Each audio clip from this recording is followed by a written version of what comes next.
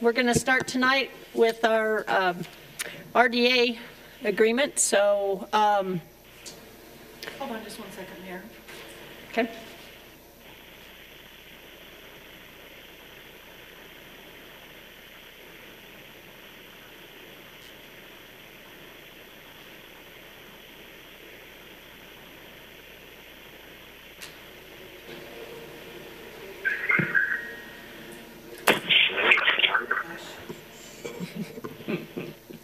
It's okay. Not me. That's Gary. Okay, you're good. Am I messing things up? Okay, so I'll start over. Like I said, I'd like to welcome everybody out this evening. Tonight, we actually have 3 different types of meetings going on. Our first one will need to be our redevelopment agency meeting. And so with that, council, I'm going to need us to open up that meeting. And then it looks like we have one set of minutes that we need to adopt, and then we'll have a presentation by Mr. Lon Quell. So can we open and make a motion on the minutes? Okay, so I make Madam Mayor, make a motion that we open the RDA for tonight and that we approve the minutes of the meeting of the redevelopment agency meeting October 1st, 2020, as written. Okay. Is there a second? I'll second. Okay, it's been moved and second. All in favor, say aye. Aye. Okay, thank you. Okay, we'll go ahead and hear the presentation then by Mr. Lon Quell.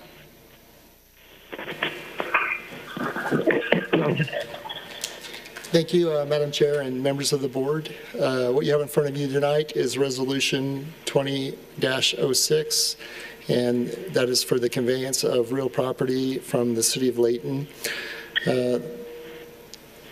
The slide in front of you right now, let me see if I can get this to work. So you're not looking at all the other stuff. There's a process when you transfer property. Can you hear this? It's cutting in and out? Okay. And that's in front of you right there.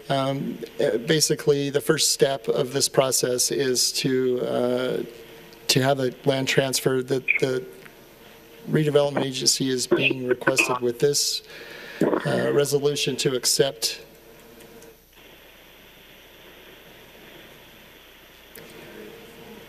Gary. Is it Gary? Yeah. Okay. Okay. Well, I don't know that he can mute his phone, or we can't mute him from in here, so I guess we'll just have to just know that that's what we're dealing with tonight, but kind of proceed. Okay. So, Gary, if you can hear us, try not to make any rumbling up your paper or pen or anything like that, because we can hear it very loud in the chambers. So I'm going to go ahead and mute my phone. Okay, thank you. Okay, let me recompose myself here. Yes, But, sorry, Lon. Oh, no, that's fine. So this resolution is basically an acceptance of the conveyance of real property from Layton City to the RDA. In this process, it'll begin with the transfer of property, and this resolution will be contingent upon the City Council adopting their resolution to do the same. This first step is to transfer the property. Following that, we will determine the method for how we want to develop the property, and then any process that includes the developer will be a public process that will also come in front of the City Council or in the RDA. The RDA at minimum. Following that, there will be an agreement to the development of land with the preferred developer and a public process in that agreement, which will also include a provision to reimburse the city for the land conveyed. The RDA will be able to determine the best route for that, and then obviously we will approve the plans.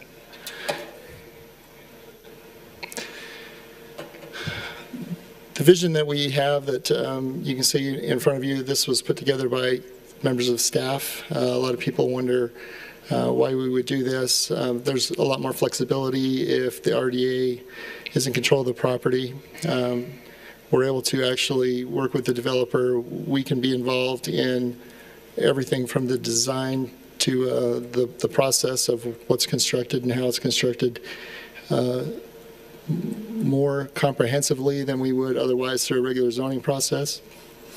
But you can see that there's a lot of benefits and reasons why the RDA would like to control the property rather than the city. The property that is proposed to be conveyed is 5 properties on Gentile Street, 1 on Church, address-wise anyway, and the parcels are there in front of you on the screen. It's about 2.96 acres and 5 separate parcels. We had the property appraised. That was completed on October 28th. Those 5 parcels came back with a value of $2.2 million, about $740,000 dollars an acre. $740,000 an acre.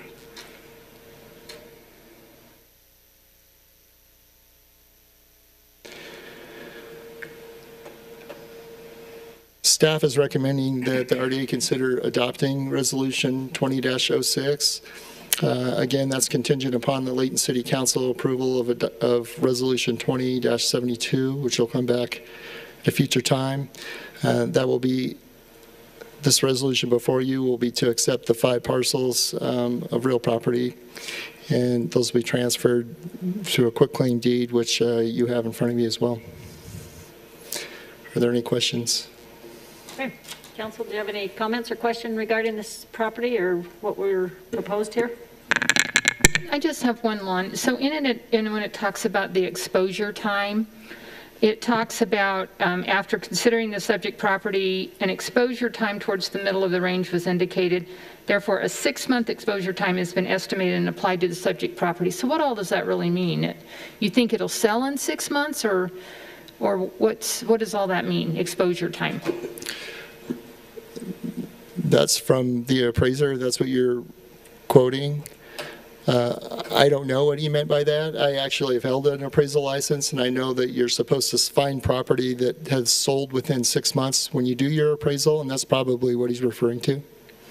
Okay. If you don't find enough property, then you go out further until you do, but the preference is less than 6 months.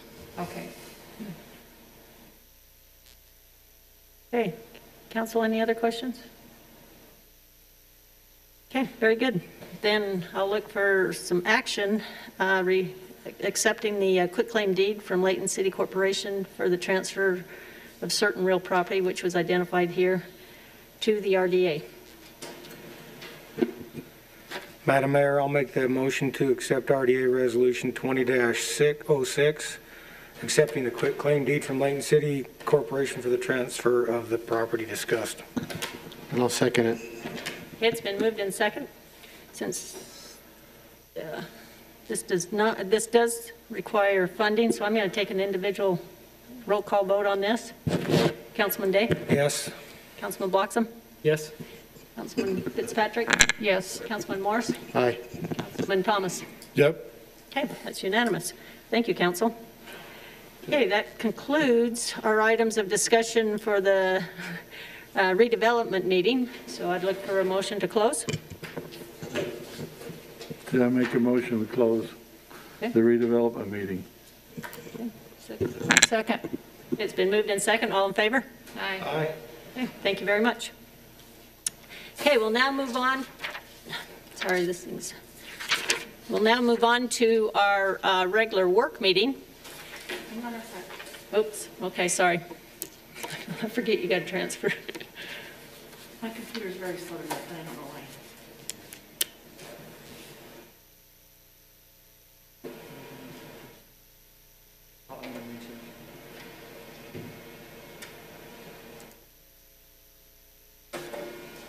You're good, Mayor. Thank you.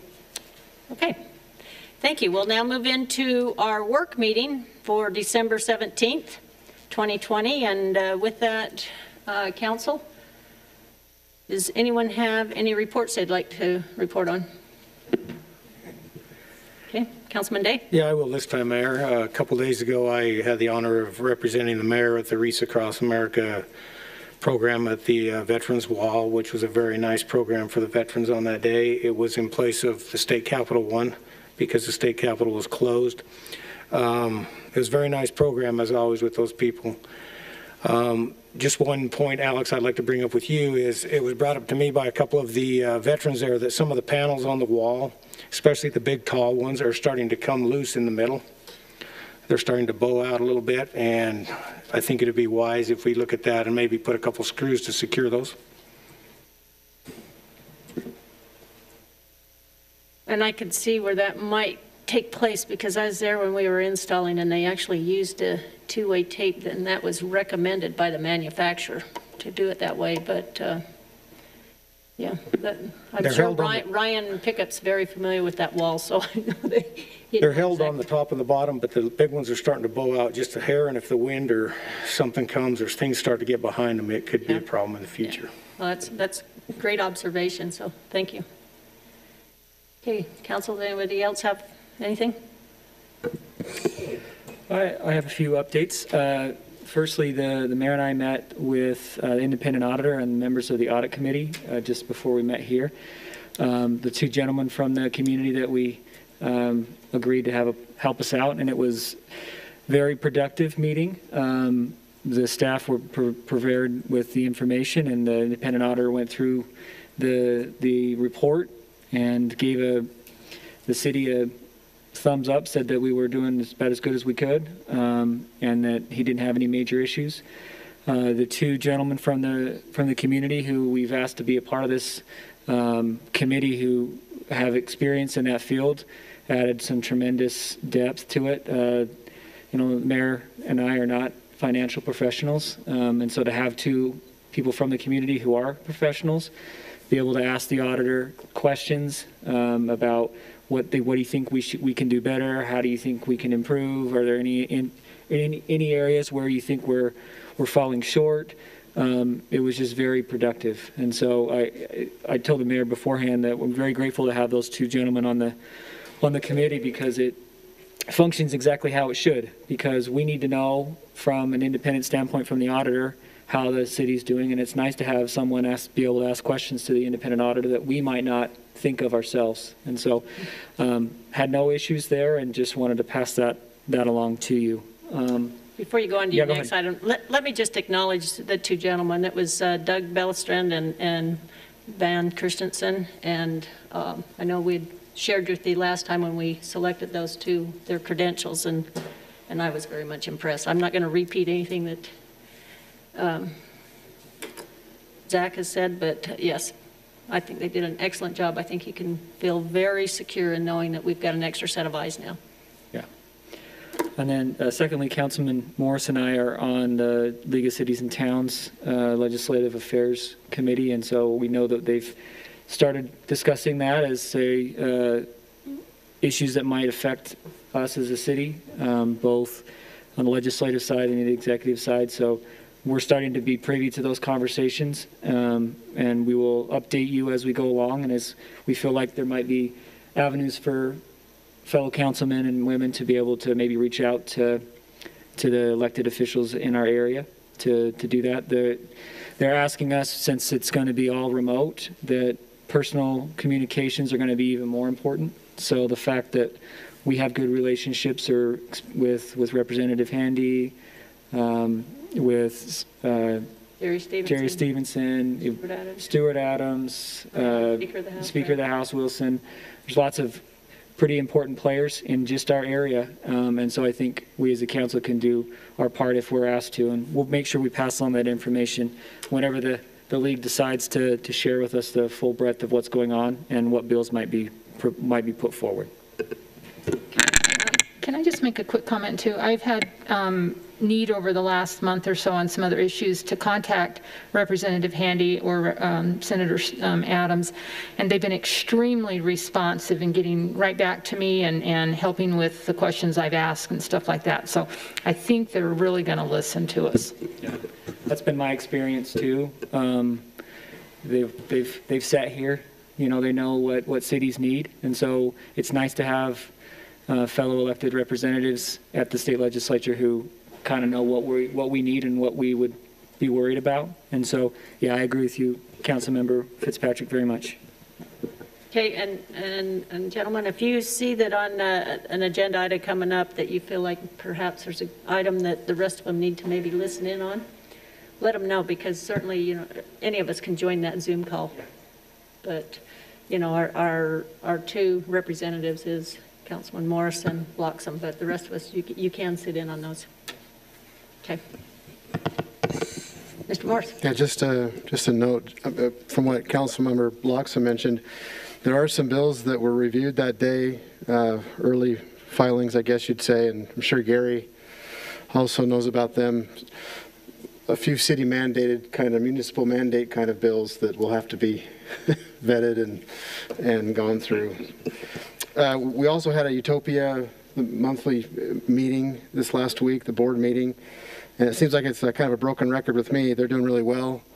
As far as they set a pretty aggressive goal of 7,000 subscribers through the system for this year, and they're almost at 10,000. So it's just growing tremendously. Here in Layton, the take rate is, like I mentioned before, it's around 34%, which is, we like that.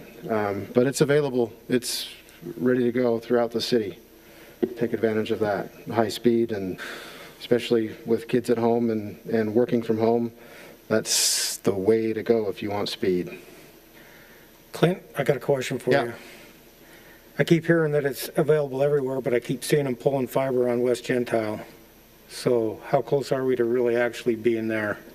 Where was that on West Gentile? Right on Ronald Avenue area? Well, we'll check. But Tracy's got a... I actually heard a comment on that, and the one reason they had to pull extra fiber down Gentile is the original fiber was full. And so they had to pull an additional fiber down the road so that they could keep up with the growth. Excellent. Well, I will make just one quick comment. Thank goodness, I know the past council, just the recent past council, I mean, they fought very hard to get a plan put together and to be able to have the fiber to all the homes. And the goal that decision was made on was that to reach 30%. So I'm happy to hear that we have exceeded that goal, and it sounds like it will continue to climb as well. So I guess thank you to the past council members as well. Okay, any other comments for your updates? Very good. Then we'll go ahead and move on. I understand we will not have to go through a training moment tonight. No, So I wish you wouldn't put it that way. Merry Christmas from Gary. No. Thank you, Council. Oh, thank you, Gary. So we'll go ahead and move on to item number 3, which is the comprehensive annual financial report from Mr. Probert. Mayor, members of the council, it's my pleasure to be with you tonight and to finalize June 30th, 2020. I realize we're in December, but every year the state requires that an annual audit be performed. You've hired independent auditors. Mr. Robert Wood from HBME is here tonight to present his reports from the audit, and I'll take a few minutes just to go over some of the financial results from June 30, and then also I have a couple of slides. I'll stop midway and let him present his reports, and then I'll continue on with a couple of slides of how we're doing this particular year as well. But the comprehensive annual financial report, about a 160-page report. A few of the highlights of that, if you were to want to just, what should I really look at inside this thing, would be, pages 11 to 21 are management's discussion and analysis. And that gives you an overview of every aspect of the city and how it's doing, and it's written more just in so that anybody can read it, not just accountants. And so that's a good part. Page 25 is the governmental financial statements, in particular the general fund. You hear us talk a lot about the general fund because that's the fund that collects all the taxes, and that's where we pay for most of the general operations of the city. And so that's a good one to look at when you get, in your spare time over the holidays when you need something to do. But Page 31 covers the enterprise funds, and we've been here in front of you many times talking about water, sewer, storm, refuse, street light, emergency medical, all of those types of operations of the city, and so those financial statements start on page 31. Then one that I like, and most cities don't present this, starts on page 76 and goes quite a ways, are comparative financial statements. If you're in the business world, you're required to issue comparative financial statements, and there's a reason for that, because it's good analysis to be able to look down the financial statements and see where you were last year and where you are this year, and then ask questions about, well, why did that change, right? Why is this higher or lower, or what, what happened here? So the prior finance director started a tradition of having those in there, even though they're not required, but I continued that because I like having them in there. I think they're very useful financial statements, and so if you were to go in and look for the general fund, you could go to page 76 and see here is the general fund in a comparative form.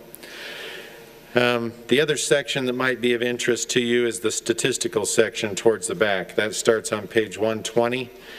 And it's a required part of a comprehensive annual financial report that's being submitted for the award from the Accounting Association. And it gives 10-year comparisons of different numbers. And so then you can really start to see trends of revenues and expenses, assets, different things like that. And so that's always useful information. In the middle of all that are some footnotes. The footnotes are meant to give you more detailed explanation of the numbers that are on the financial statements. Not my favorite part of the reading if I want to do a high level. So anyway, those are some of the highlights of what is made up, in this book. In addition, the independent auditor's report is in here, and auditor's report on internal control and also state compliance. And Mr. Wood will cover those here in just a minute. For starters, we could go through and look at the general fund revenues. And so on these slides that I'm presenting, we can see in this column we have 2019 actual compared to 2020 actual. And as we look down through those, there's some big numbers. The property tax went up 1.7 million. Well, we were aware that it was going to go up. We had the property tax increase that went into effect during 2020. And that was to, go up to about 1.2 to 1.21 million. So you can see that we've also got a lot of new growth revenue that came in. And I think that that's started to catch up after years and years of growth. It starts to cycle itself into the city and catch up. And so, we had potentially an extra $500,000 in property tax revenue from new growth in the city. The sales tax revenue, actual to actual, compared up $826,000. Now, of course, we were all in those meetings in March and April, and we were wondering, well, what's going to happen? And as was reported in the audit committee meeting, there's been not hardly any cities along the Wasatch Front that have experienced any kind of a downturn in sales tax revenue. Most of them have seen what we've seen, and I have some slides later that'll emphasize that. Some of these other revenues that aren't impacted quite as much by that. Telecommunications, again, continuing to go down. That's just a downward trend type of tax, and hopefully we find some other sources of revenue to kind of start replacing that, or I'm kind of hoping that it'll at least bottom out so that it'll quit going down. It should. And some of that might take legislation or something like that, so we get Gary involved to try and rectify some of that. Licenses and permits, another big area that, over time you might expect that, hey, Layton City might slow down on construction, and we just don't see that in the licenses and permit revenue side of things. Charges for services in a negative position, so what we should be based on those adjustments. Any questions on the revenue side of it? This is actual to actual. This next one would be more for you to be able to review the budget to actual. So, on property tax, even though the prior slide said it was up 1.7 million, we had budgeted to bring in 8.9 and we brought in 9.2. So we were really only ahead of the budget by 324,000. That's still fantastic. Sales tax, mid-year we would have anticipated being, at or below budget, and we end up 330,000 ahead of budget. So that's another very good sign. Some of these others, like I mentioned, are a little below budget, and we just have to keep an eye on those. We can't really control them. Some of them are related to the weather, how hot it is or how cold it is, and how much utility the residents of the city use. Again, licenses and permits, we talked about that compared to budget. Charges for services compared to budget was fine, even though actual to actual we were down. And intergovernmental, that's mostly because we had a fairly large grant related to Hill Air Force Base that wasn't spent by June 30th. And so that comes in under budget. It's not something to be concerned about, but we budget the grant so that we can spend it, but the project wasn't completed. So those are the budget to actuals. On the expenditure side, this column here that says total under or over, positive numbers mean we were under budget. And so you can see that, if we had a budget in these various departments throughout the city, we were under budget by 2.2 million throughout the departments. This is the general fund. And so, there was a lot of direction given back when the pandemic first hit that, we need to be very cautious, very frugal, make sure in case money needs to be turned back, because we didn't know what was going to happen.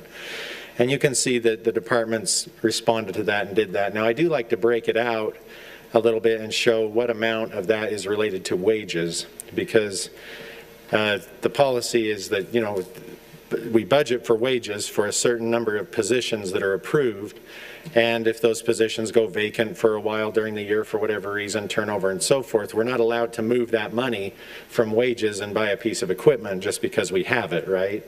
We don't hire somebody for a couple months, we go out and buy a new truck. We don't do that in the city, that's not allowed. And so I do like to break wages out, and you can see that, that made up 930,000 of it. And then we also had open purchase orders at the end of the year that made up 284,000 of it. And so I kind of like to look at it, the total non-wage category of what we spent, and then I base these percentages on that. And so you can see that we were, about 2.4% under budget for the year on the expenditures in the general fund. This slide, as I was sitting out here in the audience, I thought, why did I put that slide in there? Because it just is a little confusing. But what it's attempting to do here is reconcile for you where we ended up with our unassigned fund balance in the general fund. Because ultimately what we want to know is how are we doing with our reserves. I mean, we want to know all these other details, but are we healthy? Are we in a good position? And so from 2019 to 2020, our unassigned reserves went up 1.1 million in the general fund. And so that's a very good position to be in. We estimated originally that we would spend, thought I had that number on here somewhere. Originally, we estimated that we'd spend about 2.3 million in fund balance in order to balance our budget for 2020, and we ended up adding 1.1 million. And so that's a function of what I just explained, where we had savings on the expenditure side and more revenues than we anticipated. Some of the enterprise funds, important areas to look at would be just how the reserves in those funds are sitting. In the water fund, that increased 4.5 million. We've gone through a couple of presentations about the fact that we were building up some funds for some very large projects that are coming up. And so we can see that number appearing here in our unassigned, unrestricted fund balance, going up 4.5. Storm sewer up 1.3. That was also a fund where we had one last rate increase in order to get the rates where we need them in order to accomplish some larger projects. The sewer fund, its reserve went down 206,000, but you can see that we still have a very healthy reserve in the sewer fund. Refuse fund, about even. The swimming pool fund, that of course got hit with the COVID thing where we had to shut down, and yet we still had some expenses, and we actually took advantage of some of that time when I talked to Mr. Price of doing some maintenance that needed to be done while it was closed. So there was still some expenditures that happened.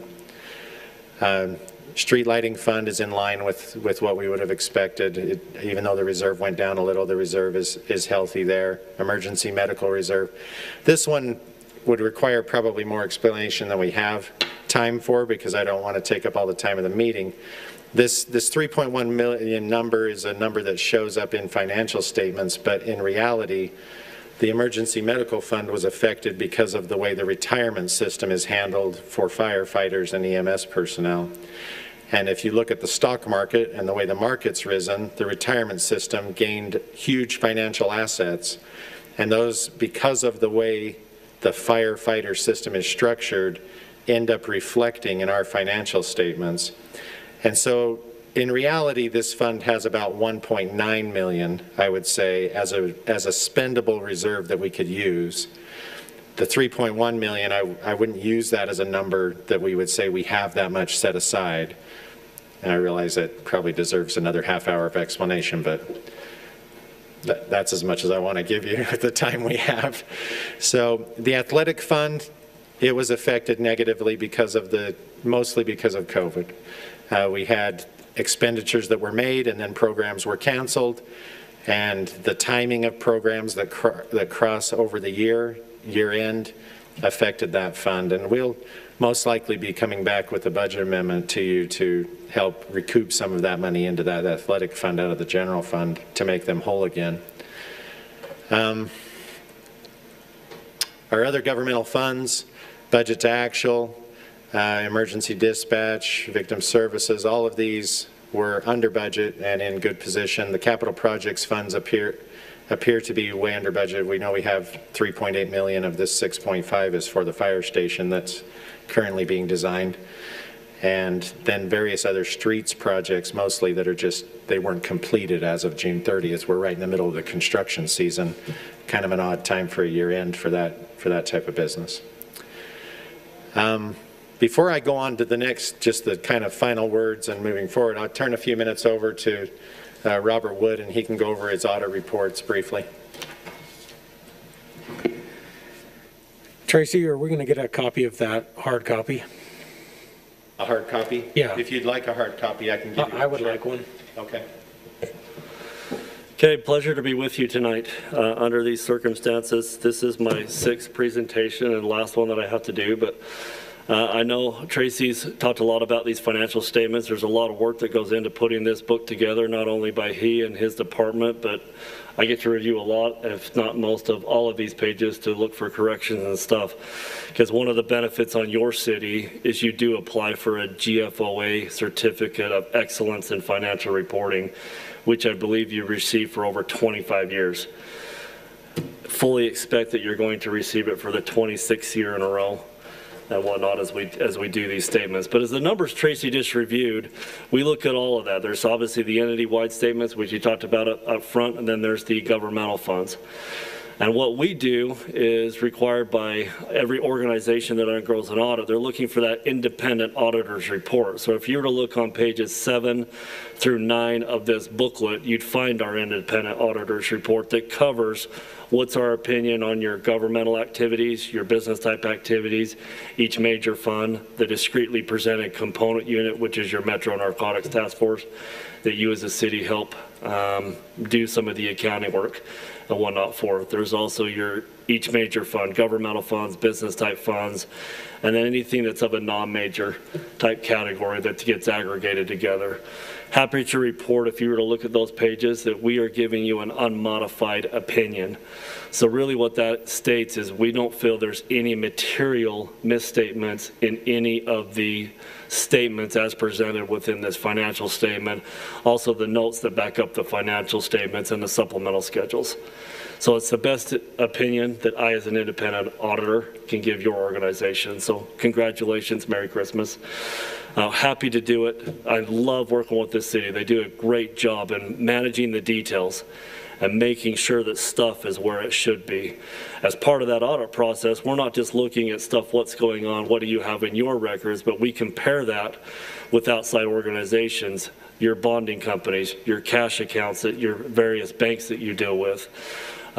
We confirm stuff through your BNC road money with the Utah Department of Transportation, your sales tax revenues through the Utah State Tax Commission, and other tax revenue sources that you get from Rocky Mountain Power, Comcast, Xfinity,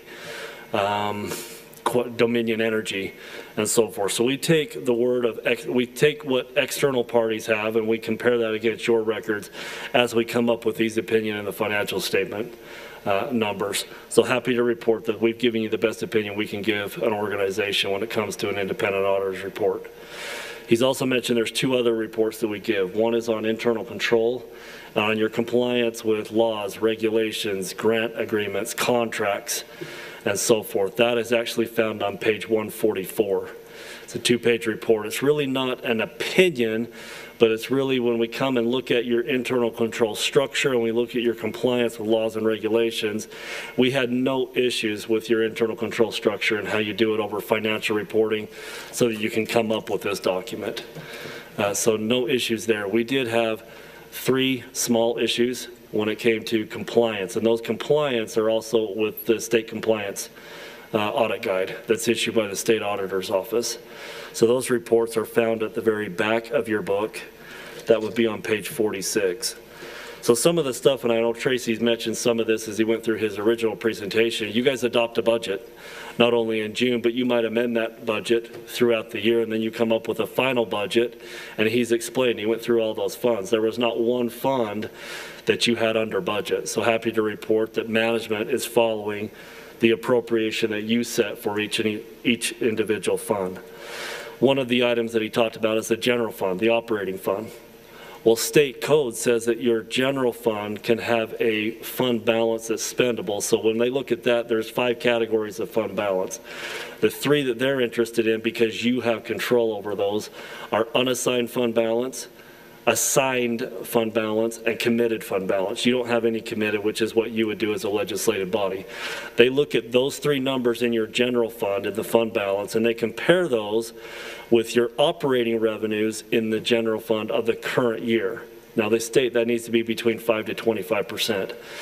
This is our favorite finding to give. We focus on the negative, but this to me is a negative positive because your fund balance was at 26.1%. So in other words, you have excess funding that is available. Now in reality, you've taken care of that in your fiscal year 21 budget, but that's not what the state code refers it to.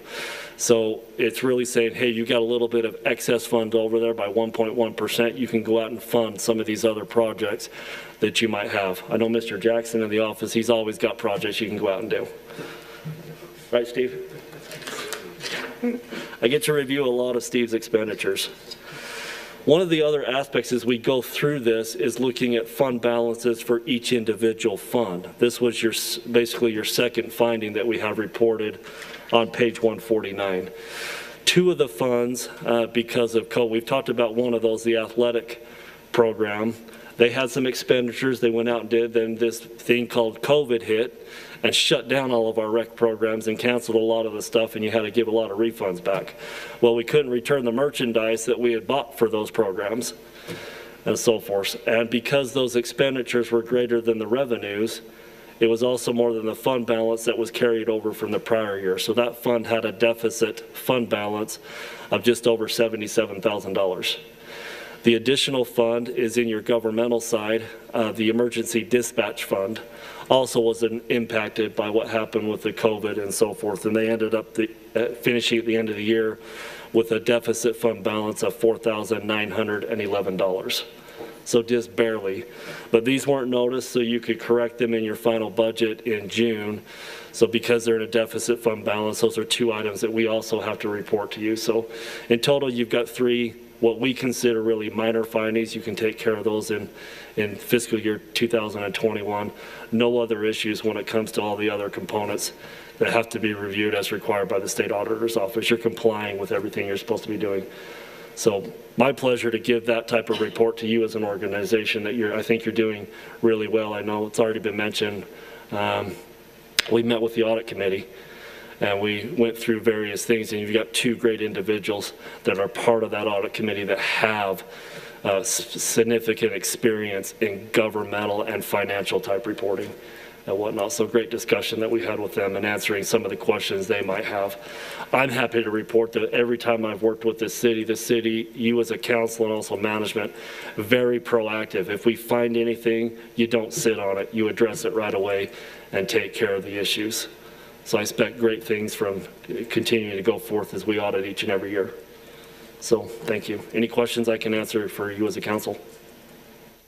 We just appreciate all the time and energy you put into this and the honesty in your reporting and the compiling of that document there, because I know it's pretty big. I will give you one heads up. One of the things, the reason we're coming a little bit later is obviously you received federal dollars. This year you've actually cracked the threshold of $750,000 of spent federal money. Well, part of that is the CARE Act money. You received a good chunk of money up front from the state of Utah as part of your grantor, and you're a subrecipient of them. You spent a little bit of that. We're still waiting for the guidance from the federal government. Now, the U.S. Department of Treasury has said, hey, this is how we want you to treat the funding that we receive for CARES Act, which is really kind of a reimbursement. We'll pay for your public safety employees. Well, but the audit guidance hasn't come out for that yet. We've been waiting for over 3 months for them to answer that question. But because this report is still due by the end of this month to the state auditor's office, we've gone ahead and issued the financial audit, and then we will come back and give you the single audit report for the programs that you're auditing. That's going to be like your CDBG, which is a community development block grant, CARE Act money, stuff your police department received in JAG. So we will be going through a single audit. We're just kind of in the hold pattern waiting for that official guidance to come out. So we will be back. Thank you. Thank you very much, Robert.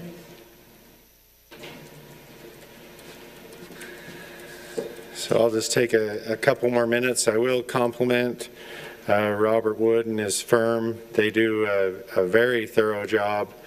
They've gone through and, you know, he and I joke a little bit about periods and commas and stuff like that. I mean, that's how detailed he reviews things. So I think you can be feel a lot of confidence in him and his firm doing a very good job. Just a couple last things, take just a couple more minutes. Don't want to take the whole meeting, but sales tax review. So we can see that last year, June 30th, ended much better than we had anticipated. And, you know, in these sales tax figures that we looked at, if we looked at actual to actual, 826, budget to actual, 330, we're up to about 2% for the year over budget. 5.8% actual to actual, or 5.1, sorry, 5.18. And so great position sales tax wise to be in. That was one of our major concerns when we adopted the budget in June, and we actually put a number of things on hold. And we mentioned that we would come back and discuss that with you prior to January 1st so that we could make a determination if we could move forward with those items that were on hold until January. Some of those things have already been taken off hold based on discussions with Mr. Jensen and the council. And so as we look at the first 3 months of this year, where are we at?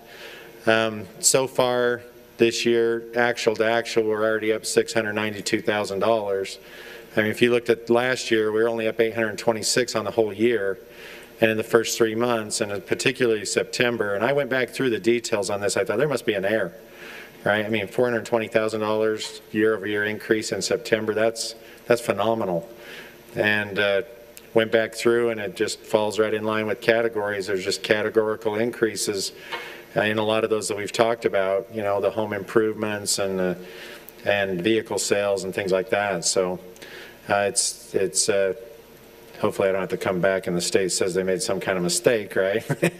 but as far as I can tell from the details of this, it looks, you know, like a valid number. And so if we compare that to what we had budgeted for 2021, you know, right now $776,000 ahead of schedule.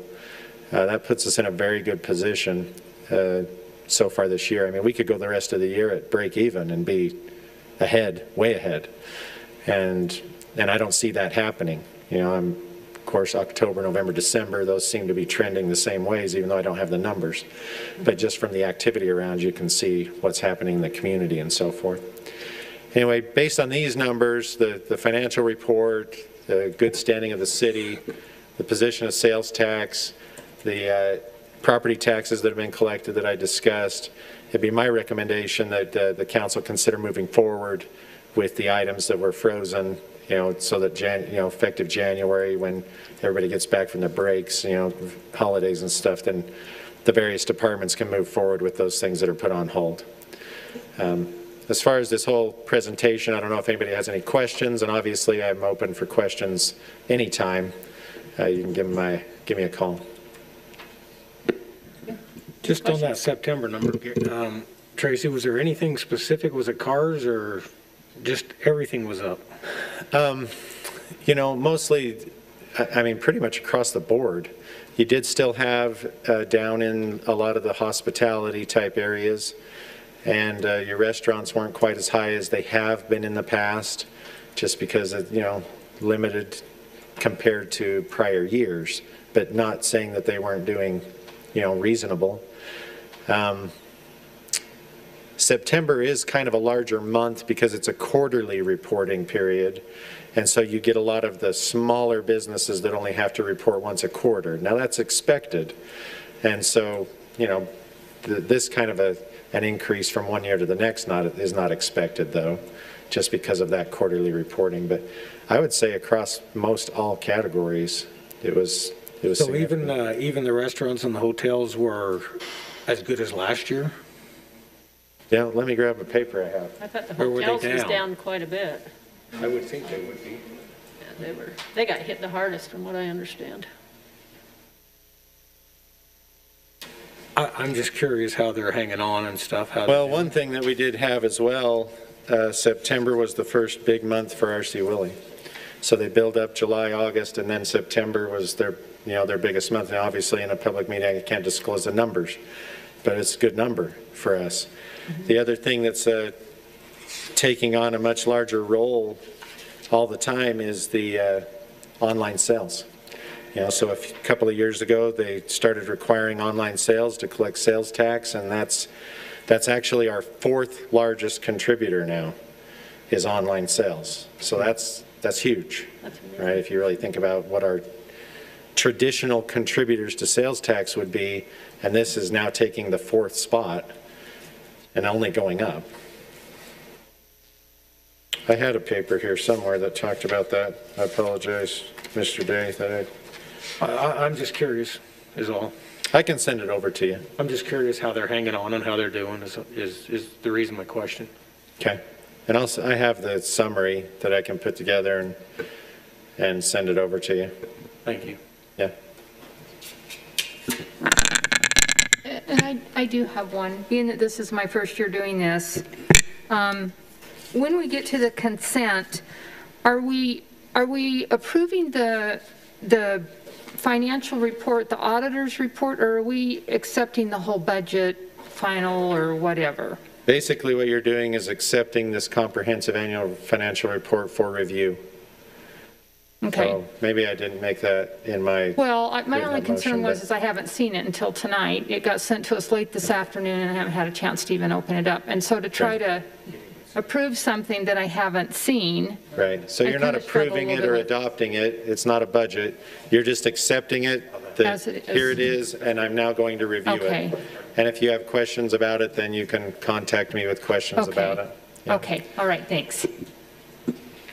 And if I can give you any type of comfort, I will say that the two gentlemen that we have on our audit committee, they did receive it in advance, and they went through with the fine-tooth comb. So I think you can rest assured there. Now, punctuation, I'm not going to go there because I know how good you are, but I trust these guys if Robert was questioning it. Maybe this is just general, and if you don't know, it's fine. Just on page 128, it talks about kind of the rank of sales tax payers. Where do you foresee R.C. Willey's being in that kind of list of companies, as Walmart at number one, been number one for a decade? Yeah, so there's your top three, and where would R.C. Willey be? Sorry, number 4 obviously shows Amazon in there. Well, we only have one good month, right, so far. So, I mean, if you were to take that out, they'd fall up in the top 5. Great. Yeah. As we go along with the sales tax and as we approve, which we have approved the budget, will be made notice like what you've put up, taken from the budget and done. Does that make sense? You mean any adjustments? No, not adjustments. Like, we put things on hold. Oh, So if you say, I'm going to hire the 2 police officers or some trucks or whatever will be made known, this is what we're doing. Does that make sense? I think what you're asking for is a list of the items that we have yet to release to be acted upon. Is that what you're asking for? I don't know if I'm asking for a list, just I guess let us know what we've done with the budget as we continue down the road. Right, so my recommendation would be that we take the budget as we adopted originally without things on hold, and at this point I feel we're in a good enough financial position that we can now unfreeze all of those items. Right. And I would imagine Mr. Jensen will talk with the mayor and council, and you know, if you feel like we need to present what was frozen, I guess that's your question, as far as what would we be unfreezing, we could do that. Well, just or we what could you've mail done. out, we could email out the presentation that kind of listed, here's what it was. Anyway.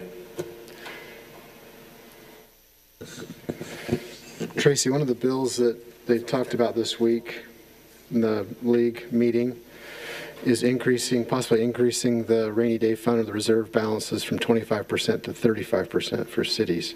Okay.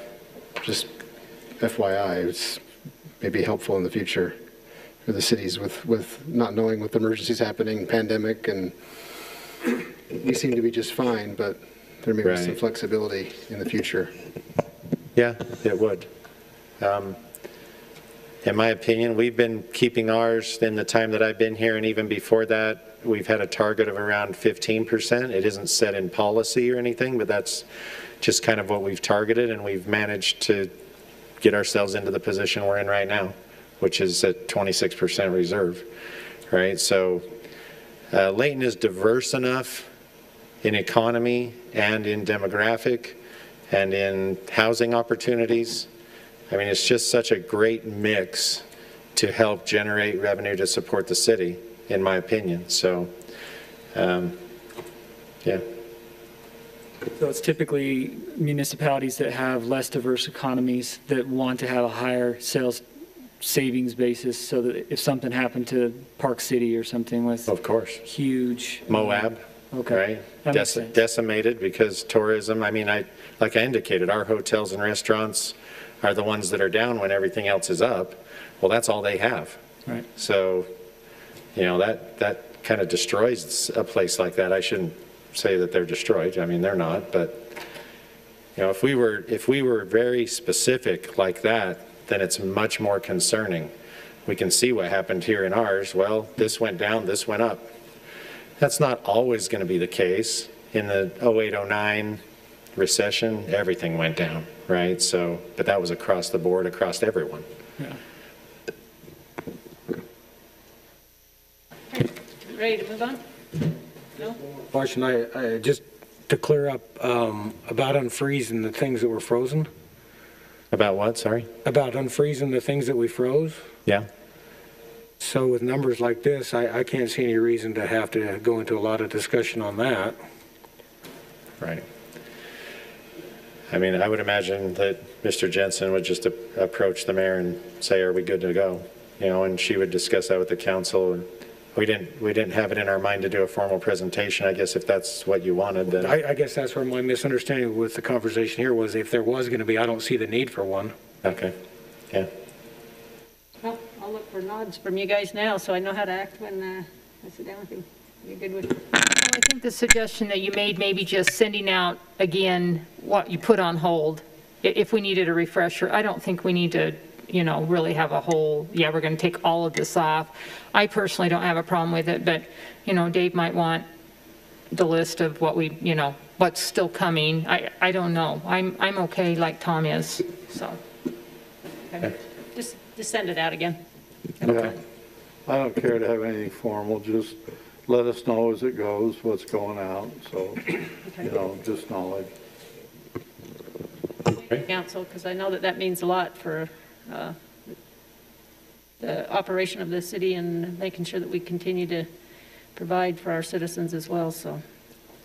Okay, Okay. ready to move on now? Yep, thank you. Okay, thanks, Trace. Okay, we'll move on to item number 4, which is a rezone request, and Mr. Chad Wilkinson will give us the details there.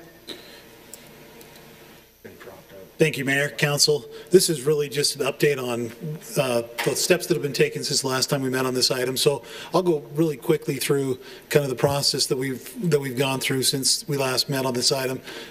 The council had directed staff to look at a variety of things, but really focused on M1, M2 uses, whether we thought some of those uses could still be or could be added to our list of uses for the CP1 zone, and whether or not M1 was another option that could be looked at for this property. I will mention that the application is very specific. It's a request to go to our M2 zone. It's our heavy industrial zone. So, you know, this was more of an exercise of looking at where are there some other options available, and which we did. We spent, after the last meeting, Tim Watkins and I sat down and looked at the uses, and I wanted to mention, we probably didn't do as good of a job as we could of communicating this at our last meeting, but part of that last CP1 amendment that you just approved a few weeks ago was to look at just that, to see if there were uses that were in our industrial zone that would be appropriate to bring into our CP1 zone. This little table that we have here is a list of those uses that are allowed in the CP1. There's a variety of uses. Interestingly enough, those uses that you can see on your screen that are grayed out, they kind of have the gray color there, those are uses that are allowed in all 3 of those zones, M1, M2, and CP1, just per those changes you recently made. So we did find that, you know, a lot of the uses are across the board anyway. Those uses, though, that we had proposed to you in the last amendment were really the uses that we had already determined that could be added, and that could be additional flexible uses for that CP1 zone. So you'll see things like the light commercial flex manufacturing. That was one we talked about quite a bit during that amendment. The e-commerce, retail and fulfillment. Those are uses that, again, they have elements of those industrial zones, but they're light enough that they don't have huge impacts on adjacent properties, so we felt that those were appropriate to be added. So once we did that analysis, the yellow and the green means something too. I'll just explain what that means real quick. The green are uses that well, maybe I'll get to the green. The yellow are uses that we focused in on in that last amendment that were added as part of that last amendment. The green has to do with the next step, that once we'd taken a look at those uses and determined that there really weren't a lot of additional uses that we would feel comfortable in adding, because the other uses really are the heavier industrial uses. Once we'd done that, we did schedule a meeting with the applicant to discuss what we'd found. As part of that, you know, we did focus our efforts on kind of explaining some of these new uses that were now available to the applicant as part of that CP1 amendment, to explain some of those additional options that were available. We did have that meeting. We explained those. Based on that meeting, we didn't feel that there was really any kind of consensus on that being what the direction that the applicant would like to go forward with. Had some additional conversations about the current zone change application and you know, our comfort with, or I guess our discomfort with those uses that are heavier industrial uses, and that we still were not willing to bring those uses to you, or to bring that zone to you as a recommendation for approval because of our concern with those uses. So that's really, in a nutshell, where we're at. We also, one thing I'd mention is we had a large amount of public interest in this item since the last meeting. We had several of the neighboring or potential neighboring property owners reach out to us specifically about the timing of this decision. They were very concerned about you know, what the timing would be for this decision to be made, so that they could make their own decisions related to property. And so we did feel that because of that strong public interest, we wanted to get this back before the council as soon as we could, so that you could make your decision as far as how to move forward. With that, that's an update. Happy to answer any questions if I can. Our recommendation would still remain unchanged for the proposal for the M2 zoning. It would still be a recommendation of denial based on the zoning not complying with the general plan. And again, the Planning Commission reviewed this and had that same recommendation. Okay. Thank you. Council, you feel like you need to ask any questions now, or good to wait until the next Chad, meeting? can you just scroll this list down a little further? Yeah. Tell me when. I just kind of scanning through them as you go. Oh, sure. Yeah, I'd be happy to do it slower than I did. One thing that we found, again, was that many of these uses were already allowed across the board on all three of those zones, which was a bit of a revelation to us. But what wasn't a surprise to us is that we'd already done that analysis of the types of uses that could be brought over from the industrial zones to the CP1. And that was part of that recommendation a few weeks ago. Okay. We good? All right, well, let's go ahead, knowing that we have a few more items here on our agenda, let's go ahead and move on to the next item, which, Chad, I know you're going to present on that, so go ahead. Thank you, Mayor. The next item is kind of the culmination of several months of work. You'll remember about a year ago, a little bit less than a year ago, we had a group of citizens that came to your meeting and had some concerns. They were good concerns that we looked into as a city. They were related to some of the development that had gone on. Let me see, I always forget which window that is. There we go. Some of the developments that have occurred, especially in some of our slope areas. One of those was the cottages at Valley View. Another, we had some issues that came up that didn't really come before the council too much, but came before staff, kind of in that same vein on Vistas at Eastgate, and some of those same issues that came up there related to grading and drainage and how those standards work together. The results of that conversation we had at council was that staff, as you know, went and met with individual property owners in one of those developments, spent a couple of months meeting individually, coming up with a list of items that were code related, that needed to be addressed with that development. And as part of that process, we identified standards that did need to be looked at for some revision. We found that there were some things that we needed to look at in our code that would increase our ability to coordinate between the departments, that would needed clarification, things that were obsolete, that no longer were being implemented in the city because they just weren't the best practices and that they were considered to be obsolete. So we did go through that. It was a multiple month long process. There was a committee that was made up of city staff that looked at those in a comprehensive manner. We looked at the three titles of the code that relate to building and development. That's Title 15, which guides our building and construction. You could call that the building code chapter. Title 18 is really our subdivision and development chapter, and Title 19, which covers the zoning side of those things. So the effort was to coordinate those three codes to make sure that we have similar terminology, clarify roles and responsibilities related to inspection and to plan review and those types of things, make some clarifications on terminology, and delete some things that were obsolete and add some things that would add clarification to the ordinance. So this ordinance before you tonight is a culmination of those efforts.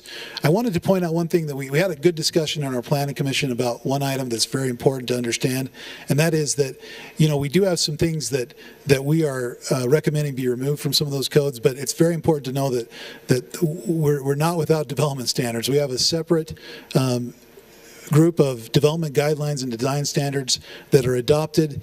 You can see that in this. This is a resource that's available on our website.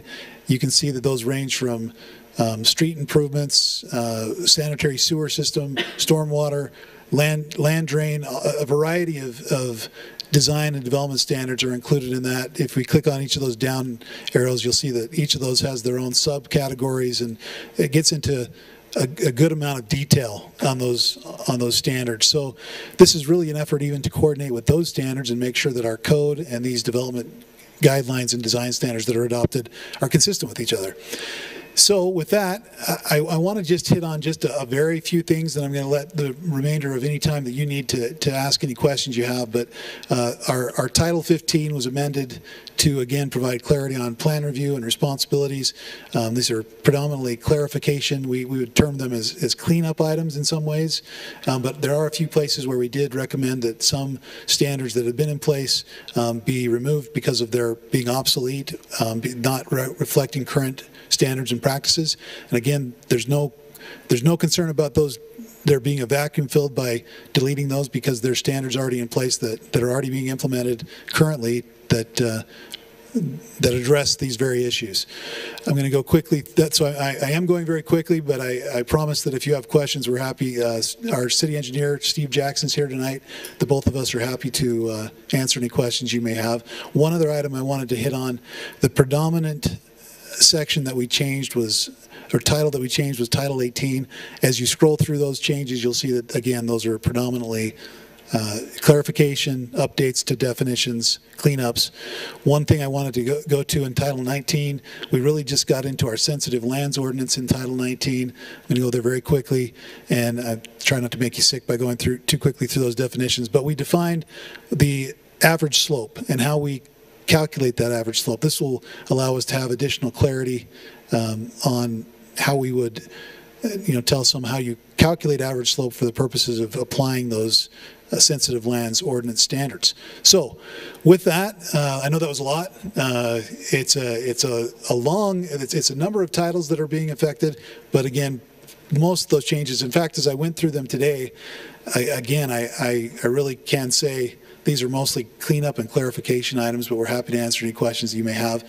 I want to give one other just preview of coming attractions, and that is that we have plans in the next few months. We've started the process to comprehensively amend our sensitive lands ordinance to address some of the other things that came up during this review over the last year.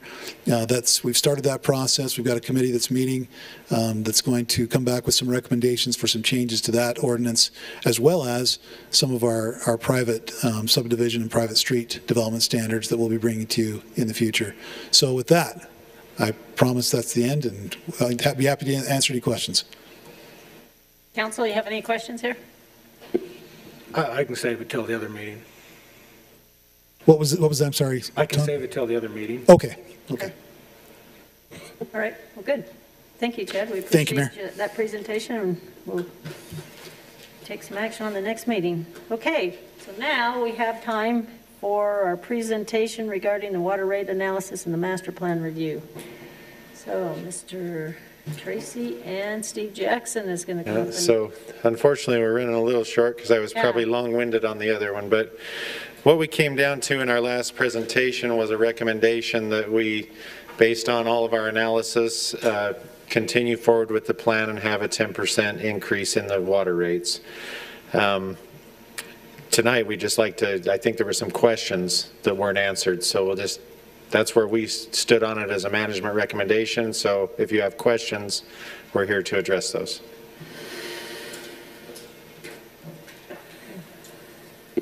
Some of you guys had some questions. I have more of a comment than a question. I'm not necessarily opposed to the 10% increase, but I'm hesitant to approve that 10% increase until after your presentation last time and other times in the past. It's obvious that a lot of these new projects are going to be secondary from the near future on. And so until those secondary systems are decided how they're going to function, what part's going to be individual irrigation company, what part's going to be city, and those contracts and things are done, I have a hesitancy to pass that additional funding. So I think it's imperative in the next month or two that we decide those things. I agree. That was one of my questions is, when we provide services, the city does, culinary water, obviously everybody needs culinary water. Secondary water is, well, secondary. And I know I don't know, that's why we're asking questions, but how we buy that secondary water, who we buy that from, and it's a lot of money in infrastructure. Are they part of that? Do they pay for part of that? How does all of that work? And so those are questions that I'd love to have a secondary water deep dive meeting. Okay, yeah, I can understand the question. I think is that we're going to spend money on the secondary projects that are slated into the future. I guess the short answer to you, Councilman Morris, is that the system, if the city takes over the system, then the system is paid for by the users of that system, and so the majority of the new secondary water projects are actually for the new growth areas that we're experiencing in the city, and that's why they're programmed as you saw on the maps on that west side of town where it's new growth, where it's new construction. So those projects would be paid for from, say, impact fees, and then the user fees would pay for the maintenance and operation of that system into the future. And as far as the contracts and what we're working on there, we've met with Alex and we're working through those items to hopefully bring that back to you shortly. I know Gary had mentioned that we had a kind of draft agreement. We're trying to make sure that that's solid and in place so that when we do present that, all of those items are addressed in that same vein, I guess, of making sure that we're doing what's right by the city. And then to further discuss that item, we do have a plan that we would spend money on those secondary projects because we anticipated that those would be coming to the forefront. There are other culinary projects that can be completed if the secondary ones do not come to fruition. It's not like we're just sitting here saying, hey, we're going to wait and wait and wait. There are multiple projects on the list that can be moved around, not necessarily, you know, huge swings, but there is a need for that funding. Also, the funding for the maintenance and upkeep of the system is always important. That's a big component of this, and the list we went through was just simply the projects, the new projects basically, but there is replacement that needs to continue to happen, and there is other, you know, places we need to find the money. It's just finding the balance to make those happen. So.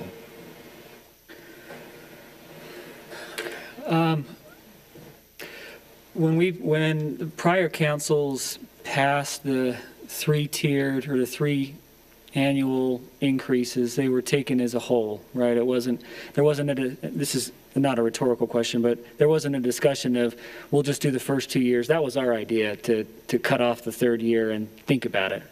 Is that right? Well, right. What I had proposed, and when I talked to Mr. Jensen as well, was we should review each year, more or less to make sure the model was in line, right? Because it's a model, and you know, models don't always reflect reality.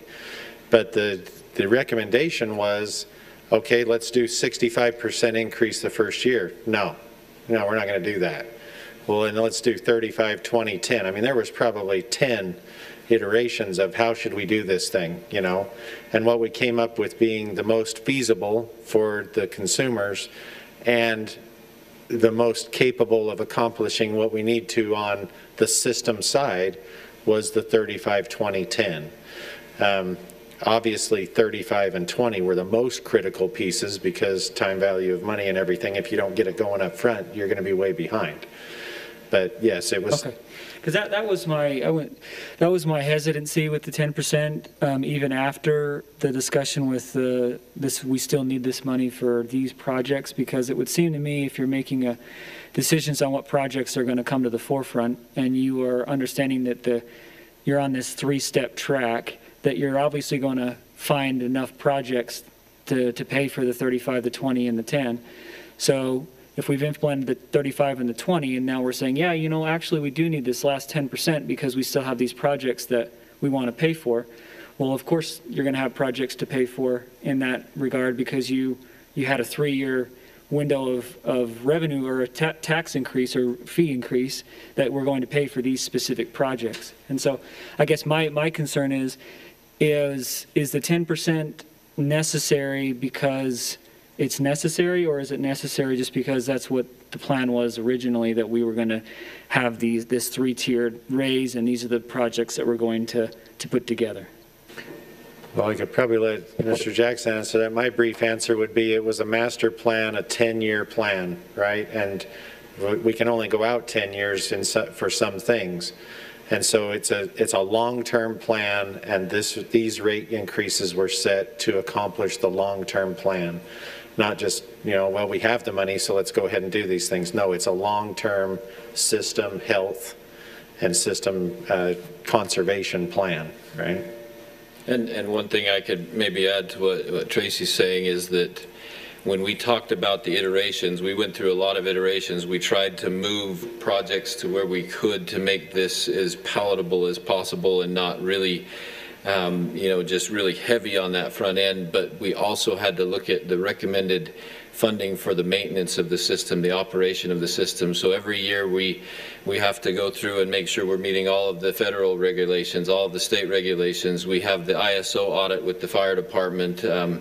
We have the highest rating we can possibly get with the fire department, which keeps everybody else's insurance rates low. And I don't know what the quantitative value of that is, but those things all cost money to make sure we have a well-functioning, well-run system. And one of the things we had to do in order to bring the number down was to cut what was the recommended amount. I believe it's $3 million a year that they recommend just on our system value we should be spending on maintenance and replacement of our system, and we had to bring that really far down to just under or just over $1 million in order to make sure that we're not trying to just be way out there in those funding numbers. So I would say it's not just the projects that we're trying to fund, it's also the replacement and the maintenance of the system. I think our system's in good shape, but it's also aging, and some of our lines are getting to be in that 50, 60 year range where obviously we're celebrating our Centennial. I hope we don't have any 100-year-old pipe anymore, but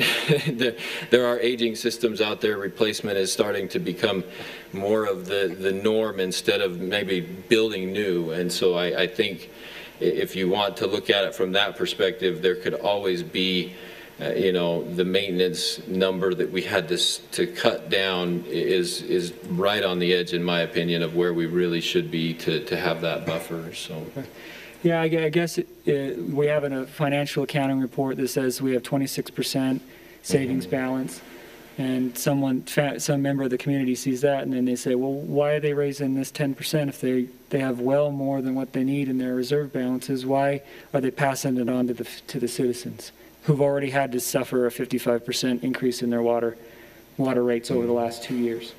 So I think that I'm definitely on board with, we want to make sure the system is funded. So I don't think it's really a matter of whether we're going to fund it or not. I'm curious if there are other alternative ways that do not include the 10% increase, about ways we can potentially do, kind of ways that we can get to where we need to be without passing the increase on to the people. That's just kind of my thoughts on it. And did we, as far as secondary water availability, not everyone is going to be, it's not going to be available to everybody in the city, secondary water, at the end of this. Mm-hmm. Yeah, you're correct. And so we'll have members of the community paying in some way for other members of the community for their secondary water. I know we have different tiers, if you have secondary or if you don't. I get that part of it, but still, we're paying for infrastructure, and some of that money would be going to secondary water infrastructure. Just wondering the demand for secondary water infrastructure. Is it just because it's a good idea? We might, we'd be able to market that new growth with, hey, secondary water is available. What went behind that? What's the demand for secondary water? So the premise of the entire master plan was to utilize the water resources that we have available to Layton City in the most optimized way. And one of those situations is that Weber Basin is the wholesale supplier of water in this area, and that Layton City has our own wells. But in order to meet the demands into the future, we have to come up with new source. Previous to the master plan that was adopted, we had a sentence in the master plan that said go buy 8,000 acre-feet of water from Weber Basin. To do that at the prices that they're projecting would require an entirely new treatment plant be built and run the water down from what they're calling the Bear River Pipeline and other things like that. So the cost of providing outdoor water to citizens and residents in this area would just be astronomical for the prices that we're paying currently versus what they're going to sell water in the future. And where we have 3 reservoirs, I don't know of any other city in the state or in this region that has 3 reservoirs sitting on the east side of town that can provide that water. And then without fail, every time we get somebody who calls because they're buying a house in Layton, they say, is there secondary water? there's a little bit of a misconception out there that secondary water is super cheap compared to culinary water, but our rates are actually fairly comparable if you're using it the way you're supposed to, and you're being reasonable with it, that you're not paying that much additional, or sometimes you're actually saving money from being on our culinary system based on which system you're in. So I guess the answer is yes, people want secondary water, but it also allows us to optimize the system. It allows us to reduce some of the really big capital projects in the culinary side by building some of these projects in the secondary side. And overall, the plans showed that we would save money in the long run by implementing the system and lowering some of those costs on the system, because we're building, if you build an all culinary system, you have to build for the peak demand in the summer, and then you only use it for a part of the year, and so you're overbuilding the culinary simply to try and make up for the lack of that outdoor secondary water. Does that hopefully answer some questions? It's an answer. Yeah. No, and I get that the part there, that last part you mentioned, the infrastructure being during the summer months and having to be able to take care of that. I understand that. Yeah. It's my thought is that we'll have citizens that will be paying for infrastructure that they won't see. They won't see that secondary water. And I think part of the answer to that is that if we don't do the combined plan, though, they would be paying for it anyway, because the culinary side would have to be substantially bigger. They'd actually be paying more. So that was the idea behind. You can't really look at, well, haves and have-nots, right? It's more of a system, an entire system, and this was structured this way to get the lowest cost possible for the citizens and optimizing the water, like you said. So if you were to eliminate the secondary out of this, you could have designed the plan that way, right? But it would cost much more to oversize the culinary system. And to purchase the water the purchase of the water. Yeah. That would have to come from Steve, Weaver can I ask Basin. you one quick question? And eventually you'd have water running to the lake, Yeah. unutilized. Yeah, sorry, without it being pressurized. Okay, so back to the agreement. I know you said Gary's working on that, and this council's new, so they wouldn't really realize some of the conversations we had prior to that, as far as kind of forming a cooperative agreement between the different entities that can supply the secondary water. Is that agreement bringing those together, or is it just a singular one? I mean, give us an update there. So currently we have an agreement with Weaver Basin Water Conservancy District, and we are simply an operator of their system. We don't own the infrastructure, we just operate it, and they pay us a yearly fee to do that. The difference between that and what we're working out right now, Case Creek has been the one that has kind of taken the first steps to transfer their system. The difference is that this agreement we're proposing to enter into with them would be that the city would then own and operate their pipelines, their facilities, but they would retain ownership of the reservoirs for the time being until the system basically becomes an entirely pressurized system. So that is currently the plan, and once we've worked on that one, we're so far down the road, we think that it's imperative we get that one taken care of. Then we want to move on to the agreement with Davis Weaver Canal and Holmes Creek Irrigation, to be able to have similar agreements with them in order to bring the whole system together, the whole plan together as one kind of Layton City water system, both culinary and secondary, if that makes sense. Okay. Did that confuse you even more? No, but it brings an additional question, and I have a hesitation to say move forward with this now. As far as the rate increase, putting it back on the list, is I would rather wait to see what happens to that, and I'd like to know the stability of the infrastructure. And if there's going to be any additional charges to that system when the city, if and when the city takes it over, that needs to be budgeted for. I watch that system have breaks a lot, and I wouldn't feel comfortable saying, yeah, let's go ahead and raise it. My fellow council members, are probably going to shoot me for this, but I kind of question whether or not 10% is enough. If we're going to take over a system that's maybe got some issues, have we budgeted enough? I met with Alex earlier today. I think there's a huge portion of this whole plan that's been left out, and that is true conservation issues.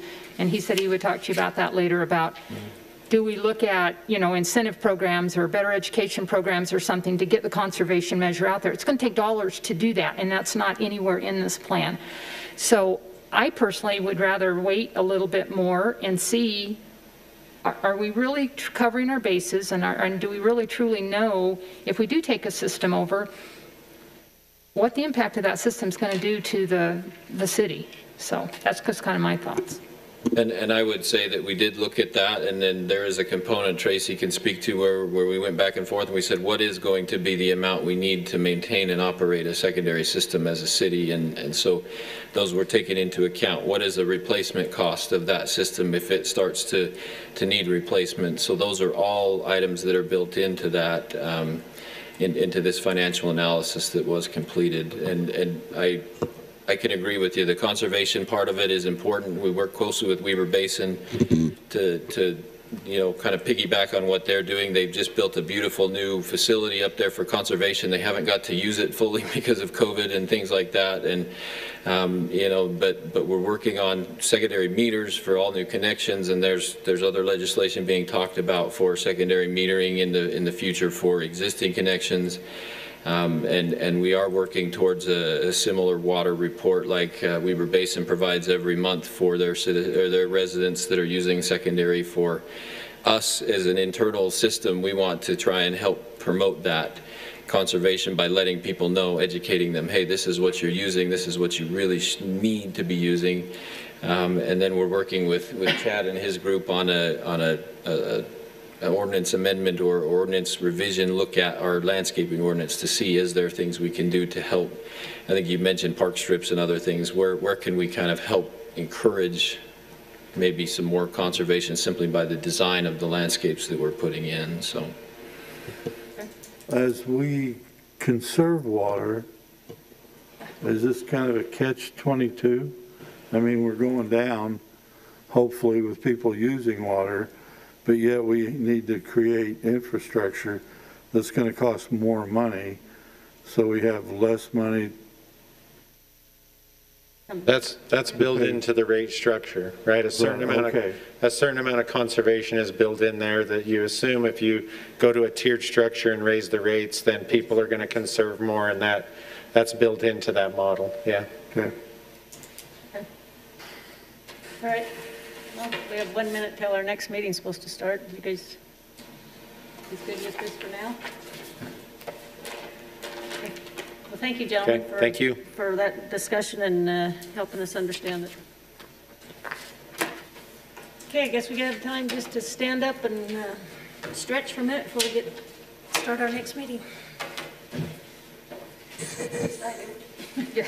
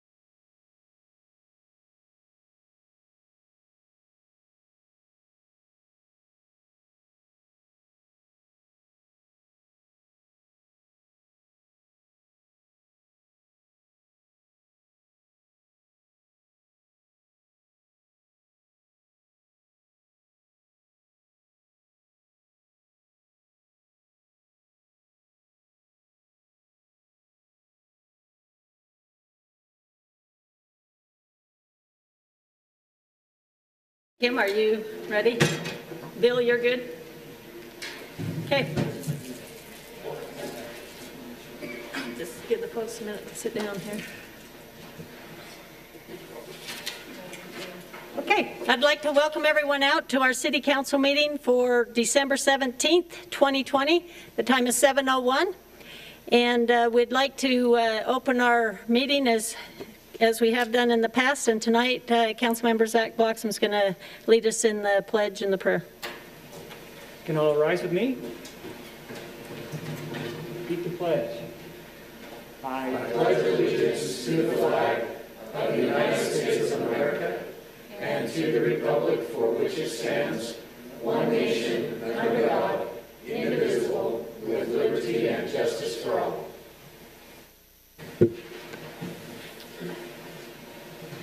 Father in heaven, we are grateful to meet together as a legislative body and citizens, staff of Layton City. We're grateful to live in a country in which we are free to choose our leaders and free to discuss these issues amongst ourselves. We're grateful for all the many blessings that Thou hast provided to us. Please give us Thy Spirit as we discuss the issues on the agenda today, that we may do so in a civil manner, and that we may be guided to make the decisions that would be proper and just for the city as a whole. And we say these things in the name of Jesus Christ. Amen. Amen. Okay, thank you, Mr. Bloxham. Okay, council, we have 2 sets of minutes that we need to approve, so I'll look for a motion on those items. Before we make the motion, and this might have been my mistake, Kim, but on the first page of the September 17th, 2020 meeting, the work meeting, it's like the third paragraph from the bottom. It talks about with our communities that cares that we are working with Davis Behavioral. The word health was left off, and I think for clarity, maybe if somebody were to read the messages the minutes later, that either I didn't say it. What page was that on? I have it down on the first page of the minutes. I can show you after, but just maybe adding the word health after Davis Behavioral, because that's officially their whole title is Davis Behavioral Health. And like I said, it may have been my fault that I didn't say that earlier, so. Thank you. Is there any other changes that anybody acknowledge? Okay, very good. Then I will look for a motion to accept the minutes. So moved. Okay.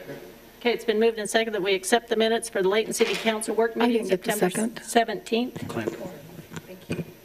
And the minutes from the Layton City Council meeting, the first one was a work meeting for September 17th. And then item B, which is the minutes for the Layton City Council meeting, November 19th, 2020. All in favor, say aye. Aye. Okay, thank you very much. That passes unanimous. We'll move on to item number 2, which is our municipal announcements. I don't believe we really have any at this point, other than our lights. Hopefully you've had an opportunity to visit those. Do you want to talk about the 12 lights of Christmas and where we can find those? Sure, you can. Or do you want me to? You can. Okay. Okay, so those of you that are Facebook followers, and just as kind of a way for myself and the council members to kind of help spread some of the Christmas cheer around the city, we thought it would be great this year to acknowledge some of the homes that have been that have kind of gone beyond that extra step in putting up their Christmas lights. So in doing so, we're calling it the 12 Lights of Christmas. So each day, as the countdown to Christmas, we're highlighting a different home. And it's a very rough video, but it's very sincere.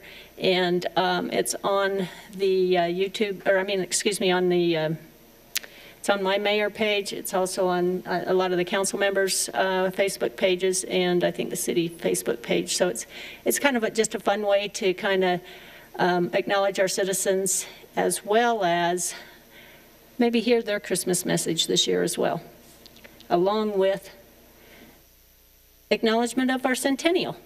So again, that's just an event we are trying to acknowledge this year. So anyway, it's kind of fun to watch, and it was certainly rewarding for us.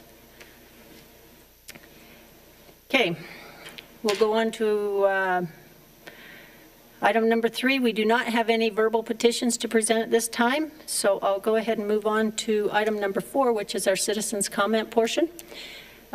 You're welcome to come up to either podium if you have a comment you'd like to make on an item that is not on the agenda. So we'd welcome you at this time. And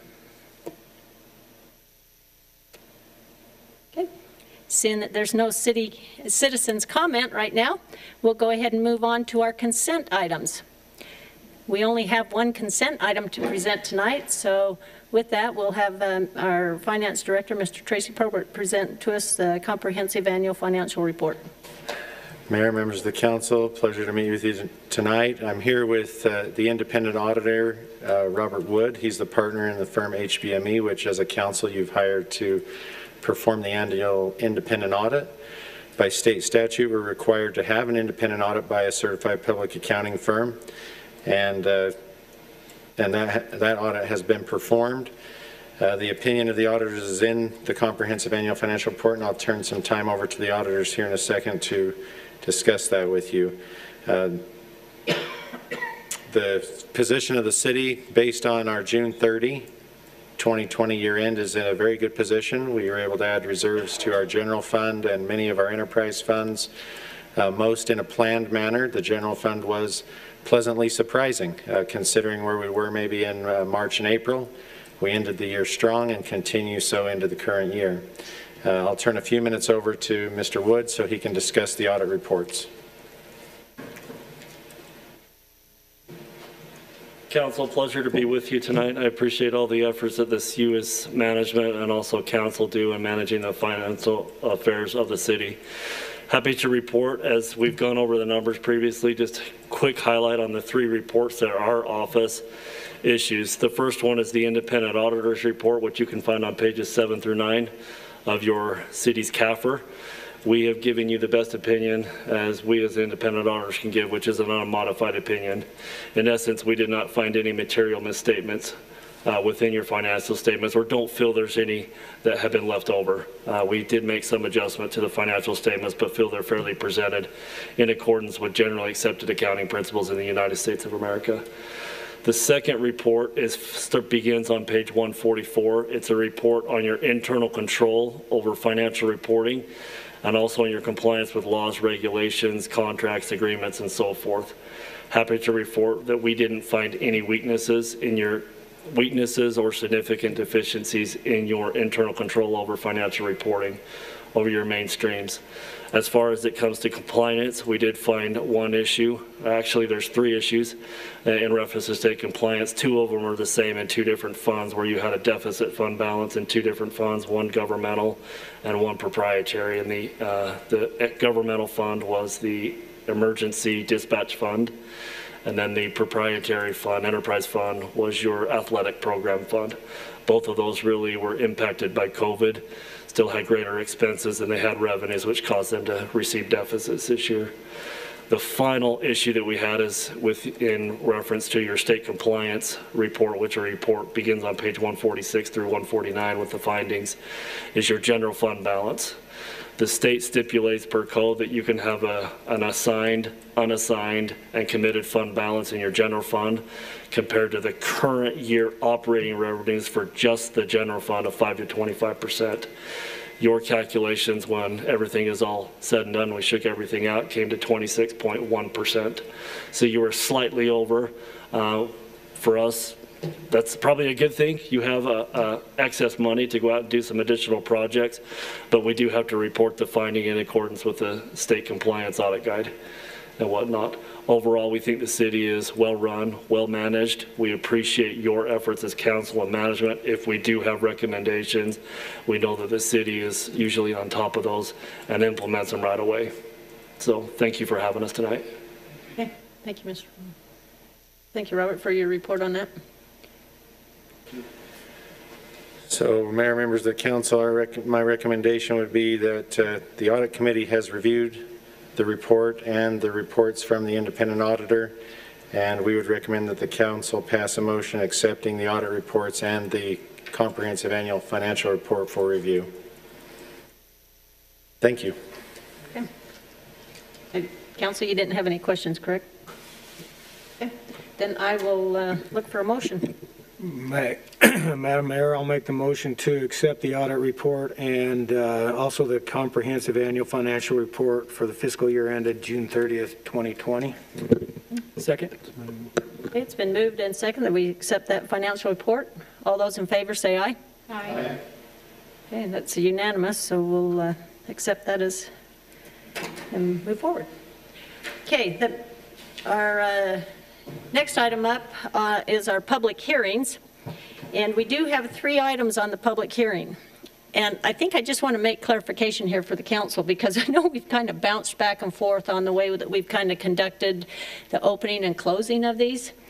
And I'm going to go with the recommendation and stick with this just so that you guys know that I think we need to open each one, act upon it, vote on it, or close it and vote on it, so that it keeps it real clean.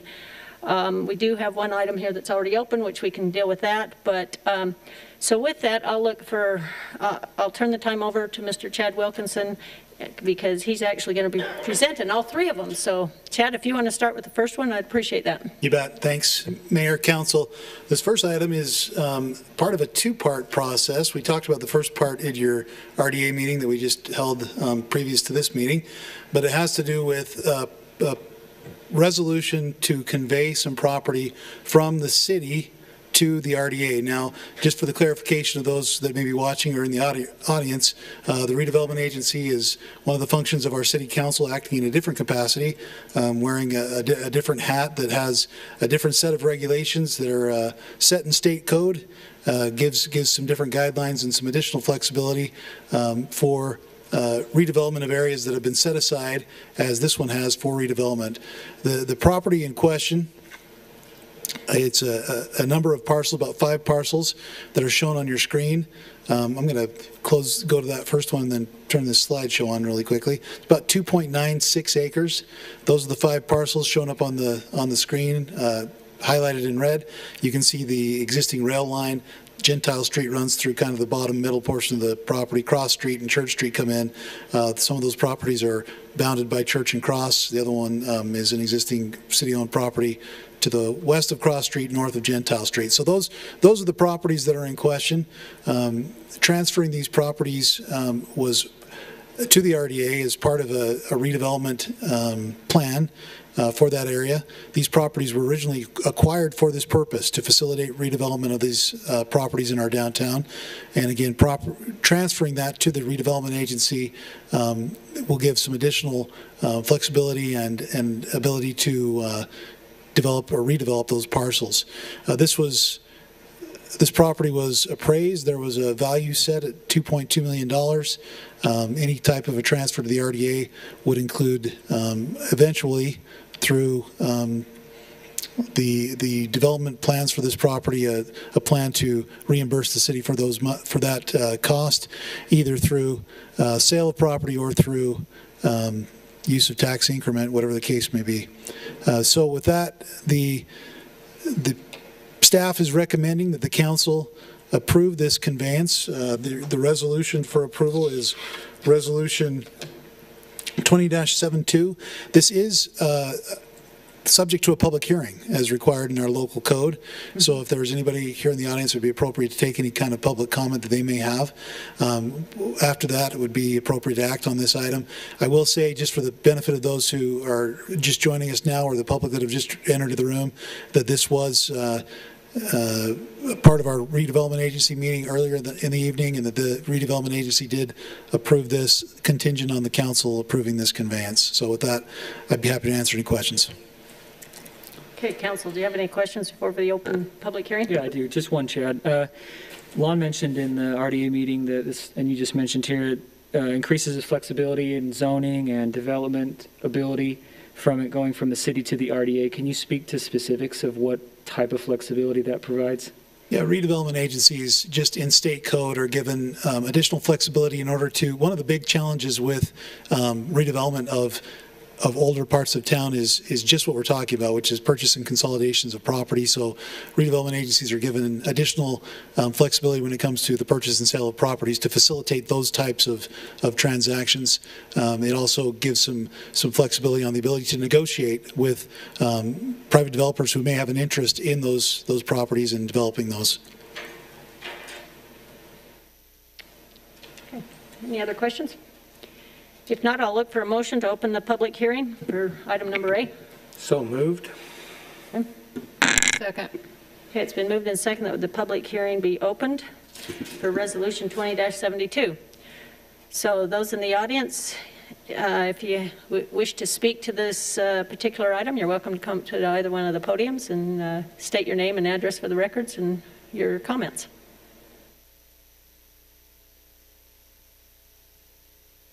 Okay, seeing that there's none here, I do know that we also have the flexibility of people posting their questions online to us, and which we had those would have need to have been submitted by 3 p.m. today, and I believe Mr. Crane is with us attending via phone, so he's generally the one that stays on top of that. So Mr. Crane, do we have any comments or questions regarding item number A on our agenda?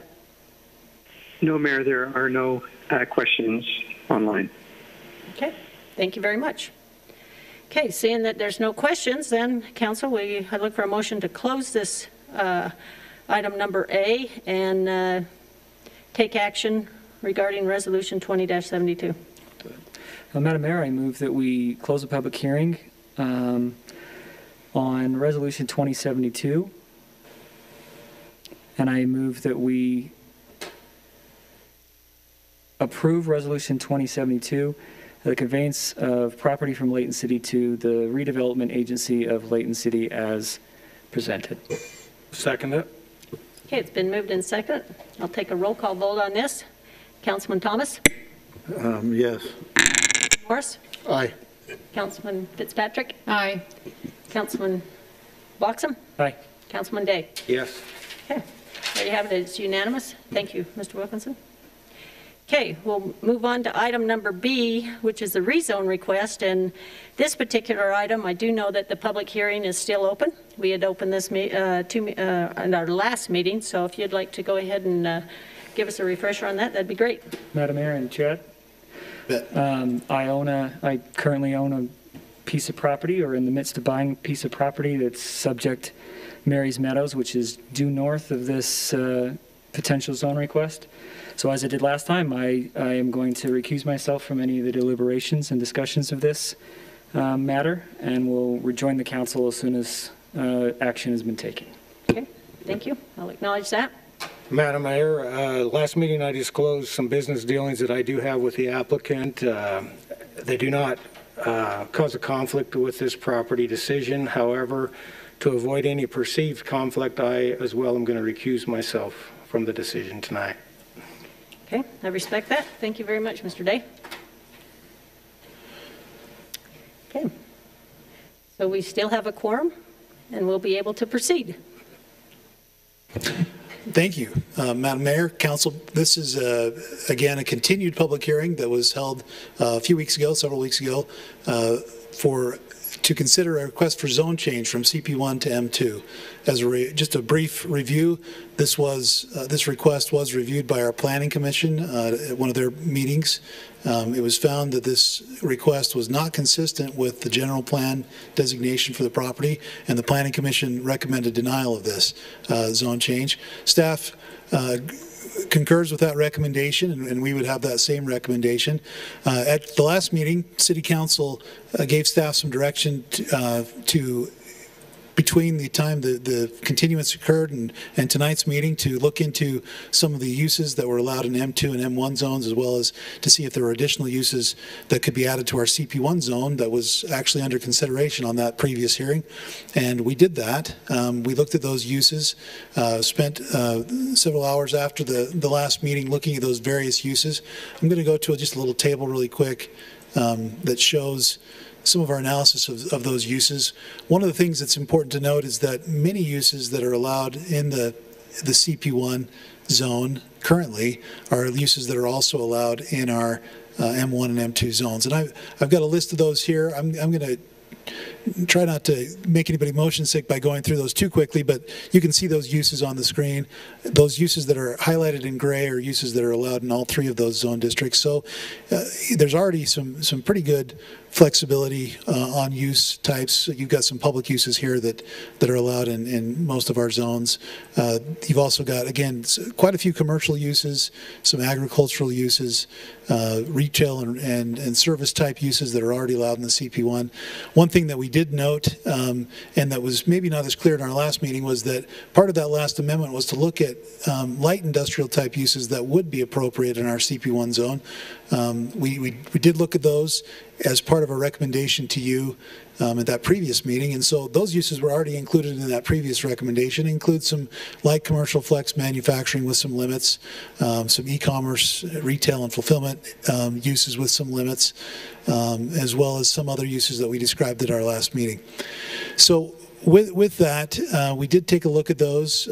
Subsequent to reviewing that, we determined that the uses that were still the highest impact in those M1 and M2 zones, we were still uncomfortable with, that we wouldn't have any, it would not be our recommendation to include those as uses in the CP1, and that based on the request, which was a change from CP1 to M2, that we still weren't comfortable in recommending approval of that change as staff, for the reasons we outlined, and also with this additional review.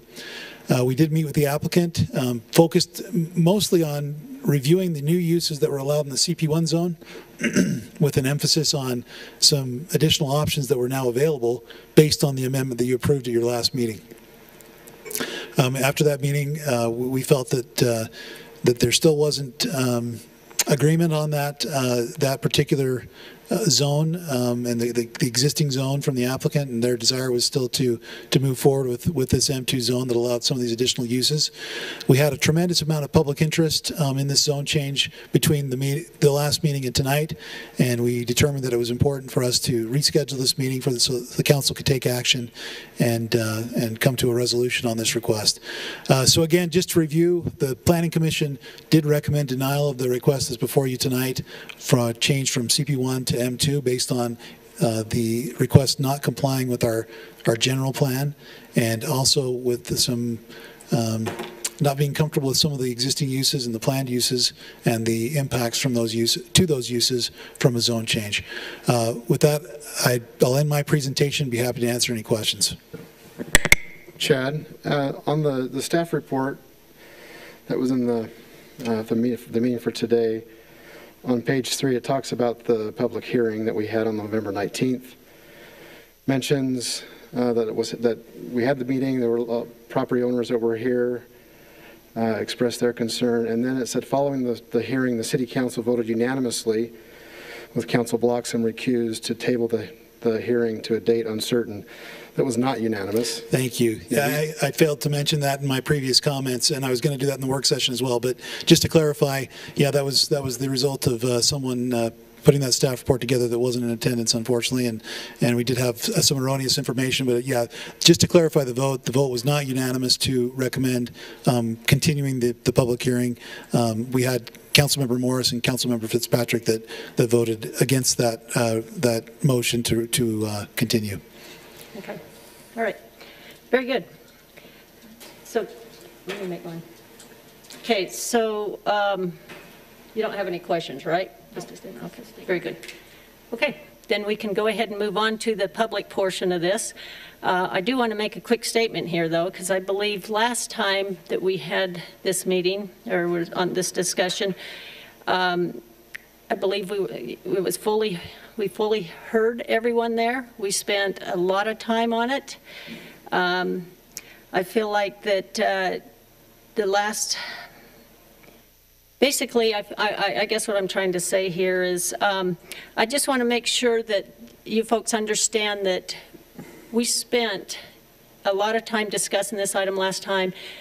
We were at a kind of a concern of not taking the right action because we felt like we needed more time on it and would hope to come to a resolution. However, this is a public hearing. We're continuing that public hearing.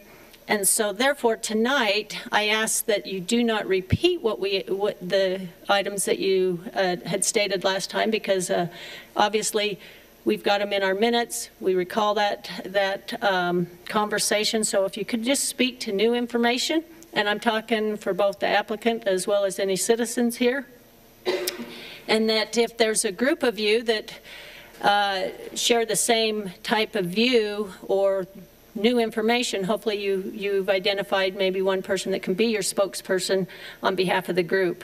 In addition, I do want to acknowledge your emails. I know that several of you emailed the council as well as myself and the staff, and we've also received emails from the applicant. So, you know, this item has not been taken lightly, and you can see by some of the action of the council members here tonight that they definitely listened to you. So with that, I want to go ahead and proceed with our public comment portion of this meeting, as well as I believe Ms. Fitzpatrick, did you want to make a statement beforehand, or are you good now? I think I want to do it now. I'm actually kind of disappointed that we're at this point. As Councilmember Morris and I didn't feel it was even appropriate to table. It should have been voted on last time. I talked with our city attorney, and he suggested that I'm okay to make these comments. I served on the 9 years on the Planning Commission and participated as co-chair of the Layton Forward General Plan Committee. We had many, many meetings and a lot of community input into the process of developing this new general plan that was adopted last year. This plan is the guide for development as the city continues to grow. The issue before us tonight and 2 weeks ago is solely a rezone to take this parcel being discussed from the CP1 zoning to an M2 zoning. The general plan allows the CP1 zone to stay in place because it was already there when the general plan was done, but is anticipated as growth continues, the land may eventually be residential as the general plan suggests. The request to change to M2 is inconsistent with the general plan. To alter from this, we would need to acknowledge a mistake was made in the general plan, and I do not believe this to be the case. To allow the zone change and to deviate from the plan would lend us to spot zoning this parcel, which I feel is a very inappropriate thing to do because it would impact the entire city of Layton. This issue is not about, and I feel no further discussion at this meeting is needed on what could go in a CP1 zone to allow Mr. Hines to find a tenant for the property. I feel that this is an issue that he needs to pursue outside of this zone request and vote that is to occur before us tonight. Any discussion in the public hearing should focus solely on the issue at hand, and that is the M2 zone change. And my suggestion to my fellow council members is that we vote on this tonight and not belabor this any longer. Okay. Thank you, Ms. Fitzpatrick. So with that, I will entertain anyone else that would care to make a comment on this rezone request. As stated earlier in the public hearing, if you wish to come up and make comment, you're welcome to go to either side of the podium here, state your name and address for the record.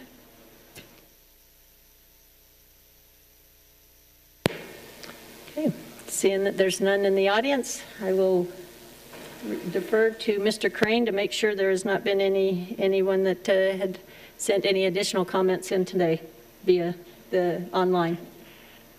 So, Mayor, there are none. Okay, very good. Okay, with that then, Council, I'll call for a motion to close the public hearing and for action regarding item B as far as the rezone request, which is, as stated earlier by Councilmember Fitzpatrick, that it's to not change the general plan from the CP1 to the M2 heavy manufacturing. So I'll look for a motion. Madam Mayor, I move that we deny the rezone request at 1370 West Gentile Street from CP1 to M2 heavy manufacturing. And close the public hearing. And close the public hearing. Thank you. I second it. Okay, it's been moved and seconded. So with that, I'll go ahead and take a roll call vote on this. So I'll start out with Councilmember Day.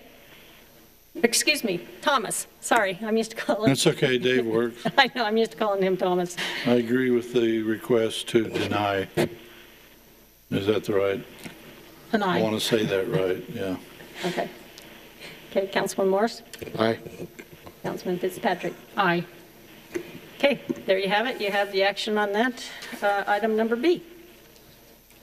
Thank you, Mr. Wilkinson, on that presentation. Retrieve our two councilmen. So now, yes, we can invite our other two council members back in.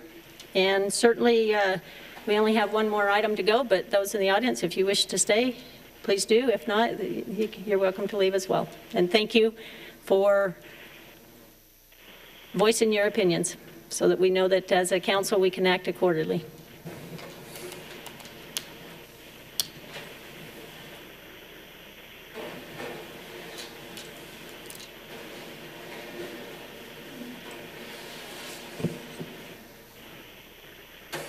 Okay. Council, we'll go ahead and move on to item number C, which is the amendment of the Layton City Municipal Code. And again, Mr. Wilkinson will be presenting that item to us. Thank you, Mayor, Council. This is really the culmination of several months of effort. This is a comprehensive amendment to Titles 15, 18, and 19 of the Municipal Code.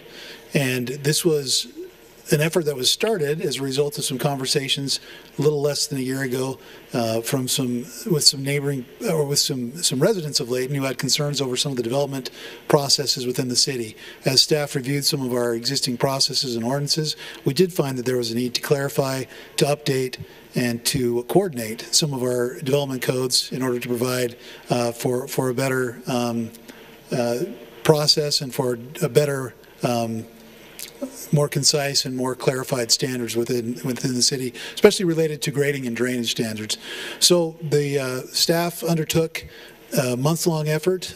I made it sound like I said month-long. It was months-long effort.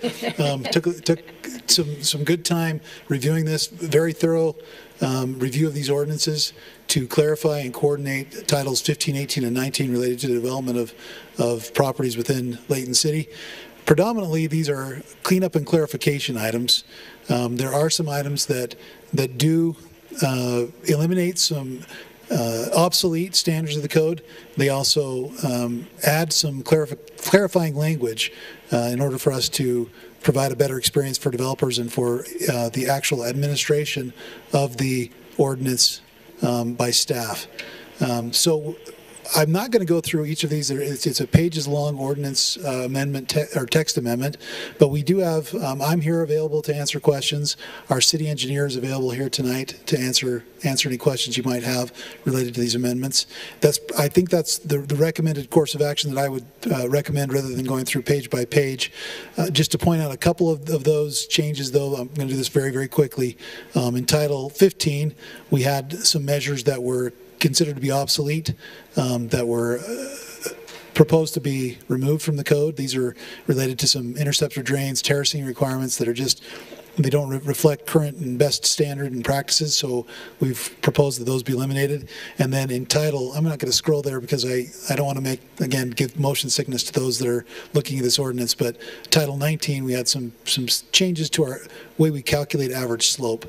The remainder of those additions were really, again, clarifying, bringing up to date, making terminology consistent throughout the code.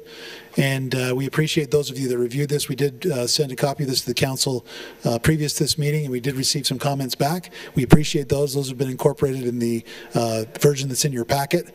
If there's any additional questions that you may have, this is part of a two-pronged effort. This is the first prong of that effort to review this comprehensive look at our Titles 15, 18, and 19 to coordinate and clarify. The second prong will be to bring forward to the council at a future date some proposed amendments to our sensitive lands ordinance and to our private street and private subdivision development standards. With that, we are recommending approval, and there are, just for clarification, there are actually three pieces to this because we have three separate titles that are being amended. So we have three ordinances, 20-30, 20-31, and 20-40 that amend those respective ordinances, and I'll open up for any questions. Okay, Council, do you have any questions? Yeah, I have one, Chad. First of all, I'd like to commend you guys on all your work on doing it. I think you guys have done a pretty good job on it. And I know this was an important part. I would also request, before I forget, that I think it would be beneficial for all the council if sometime you could come back on the inspection part of things and just explain how inspections go, what changes you made through this process on the inspection side of it. I think that would be helpful for all of us. My question on this is in the middle section 18, page 33. Okay. It's going to take just a moment, sorry. You said page 33? Page Tom? 33, Okay. yeah. Take the shortcut here. I'll give me 10 more pages.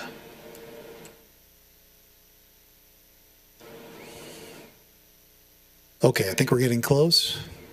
Yeah, so can you explain why we're scratching out that on the fencing? Because this is one issue that I've battled a bit through the years on the required fencing, especially against us agricultural guys. The fences haven't always been put in when they should be, and it just seems like to me this is taken out one way to, and it may be just under that extension part, but I don't think we should eliminate anything that makes them put the fence in when they should. So I'm going to take a stab at this one, and then I'll let Steve jump in if he'd like to. So the section that we're looking at right now is the installation of development fencing. You can I'm going to read through that standard. Any fence that's required to be installed, either as a condition attached to the approval of development or required under Title 19, shall be completed within 30 days of completion of construction of any subdivision road. So that, again, we're talking about in the development phase of a subdivision. Once those roads are in place, the code gives the developer 30 days to install any of the required fencing. There's some extensions set forth in that number 2. It goes through and gives some authority. You can see that the extensions are can be granted by me or my designee in limited circumstances. There's some things that have to be in place for those extensions to be granted. Those are listed there. We'd have to have a grading plan that demonstrates that the topography or unique feature of the properties, the requirements of Section 1 can't be met, can't be granted unless the applicant posts a bond in the amount sufficient to construct the required fencing, owns the properties on each side of the fence line where the fence is going to be installed, and that the fence is within an accepted PRUD, that such properties within an accepted PRUD plan are subject to the foothill regulations. So there's some things that are already in place. It would have to be within a PRUD plan. It would have to be in foothill regulations for those things to apply. There'd have to be some topographic constraints for that extension to apply.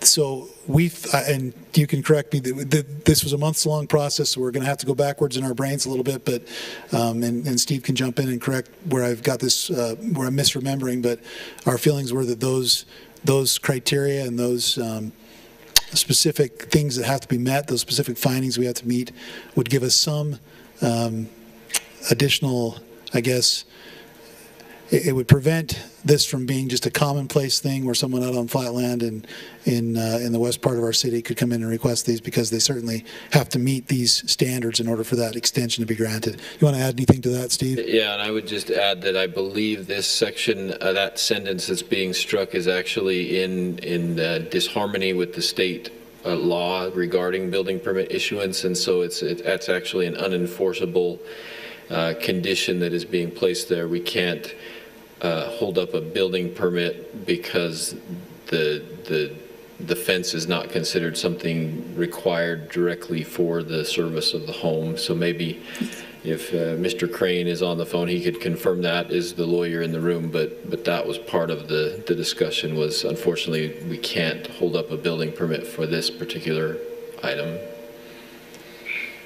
So that's correct. It was changed in the state law a couple of years ago. So we're just kind of catching up. Thanks, Gary. But to echo what Mr. Wilkinson said, it is, we feel like we still have items there that can be used to help receive or install that fencing and be able to make it happen in a timely manner. So number 1 under there gives that 30 days on the completion of a road. Yeah. So in essence, you have to have a road finished to get a building permit, so they would only have 30 days after that, correct? Yeah. And part of this, in a PRUD situation, we'd also have the additional tool of a development agreement that would allow us to have some conditions that they would agree to by development agreement for installation of some of those improvements. Well, we've just had numerous issues in the past, especially with us ag guys, that not happening. So I'm satisfied with number 1 if that's enforced. because it becomes a huge problem for us taking all their debris as soon as they start building. Okay. Yep, number one will still be in place. Okay. Any other questions? Very good then. I'll look for action then to open this public hearing. I move to open the public hearing, Mayor. Okay. Second. Okay, it's been moved and seconded that we open our public hearing regarding the amendment of the Layton City Municipal Code. For anyone left in the audience that would care to make a statement regarding this, you're welcome to come up to the podium. Okay. Seeing that there's none, and once again, I'll verify that we have not received any online. Mr. Crane, can you confirm that? Yes, Mayor, there's none online. Okay, very good. So council, that brings us to the motion that we need to close our public hearing and take action regarding item number C of our public hearing, which is to amend the municipal code, the Layton City Municipal Code. I make a motion that we close the public hearing, but I have a question. Do we need to do 3 separate motions and vote on each one, or just do it as one? The motion just needs to include all 3 of All those 3 ordinances. of them. Yeah. Okay. So I'll make a motion that we amend the Layton City Municipal Code Title 15 Building and Construction, Title 18 Land Use Development, and Title 19 Zoning related to development standards and policies, ordinances 2030, 20-31, and ordinance 20-40. There's a second? Second. Okay, it's been moved and second that we adopt the municipal code. I'll take a roll call vote on this. Councilman Bloxham? Yes. Councilman Day? Yes. Patrick? Aye. Councilman Morris? Aye. Councilman Thomas? Yeah. Okay, very good. Thank you, council. That was a unanimous vote. That now concludes our public hearing portion of our meeting. And under item number 7, any unfinished business, I'm actually going to call upon each one of you. I know that we had a great time going out and acknowledging the lights, and we kind of caught our citizens off guard by asking them if they'd like to share a brief Christmas message. So I'm going to ask if each one of you would like to do that, knowing that this is our last meeting of the year and it's prior to Christmas. So Merry Christmas, and I'm going to excuse myself for about 5 minutes. Can I do that, or do I need a second? you know, if it's a matter of personal privilege, go ahead. Merry Christmas, and I'll add Happy New Year, a better year than this one. That's good. Yeah. I would just say 2020's been rough on everybody. We've lost citizens in our community from a disease we weren't expecting when we first took office in January, and all of us brought together. And so hopefully we can kind of bound together and remember what's most important, you know, our families and our communities, and trying to be a little bit kinder, a little bit more patient, trying to be a little bit more in the Christmas season. And as a believing Christian, trying to follow the things that Christ taught. So I hope everyone, whether you're a believer or not, that you have a good Christmas and then a Happy New Year. Very good. Sure.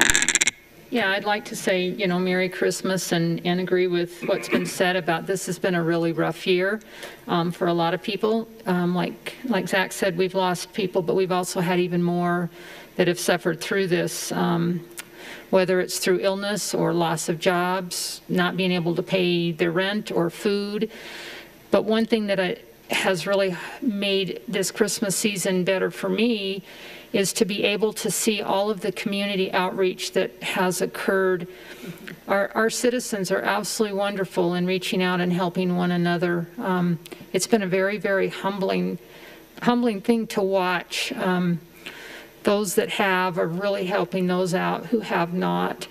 And it's really my hope and prayer that 2021 brings us to a little bit more normalcy, and that we continue the kindness that I think has been exhibited this Christmas season. Very well said. Mr. Morris, would you like to share?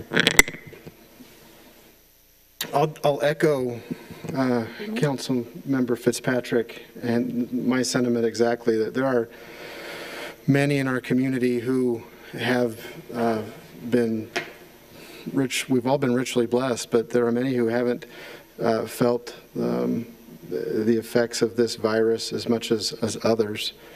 And so many of us are in a state of plenty, and my plea is to reach out to others. We've got some like this. That means others are.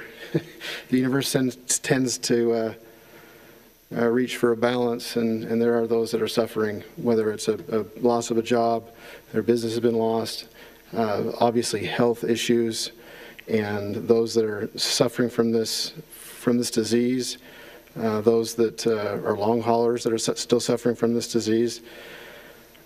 Reach out to them. Do what you can. Let's continue to be together. I love that we've been able to go out in the community with the Lights Project, and it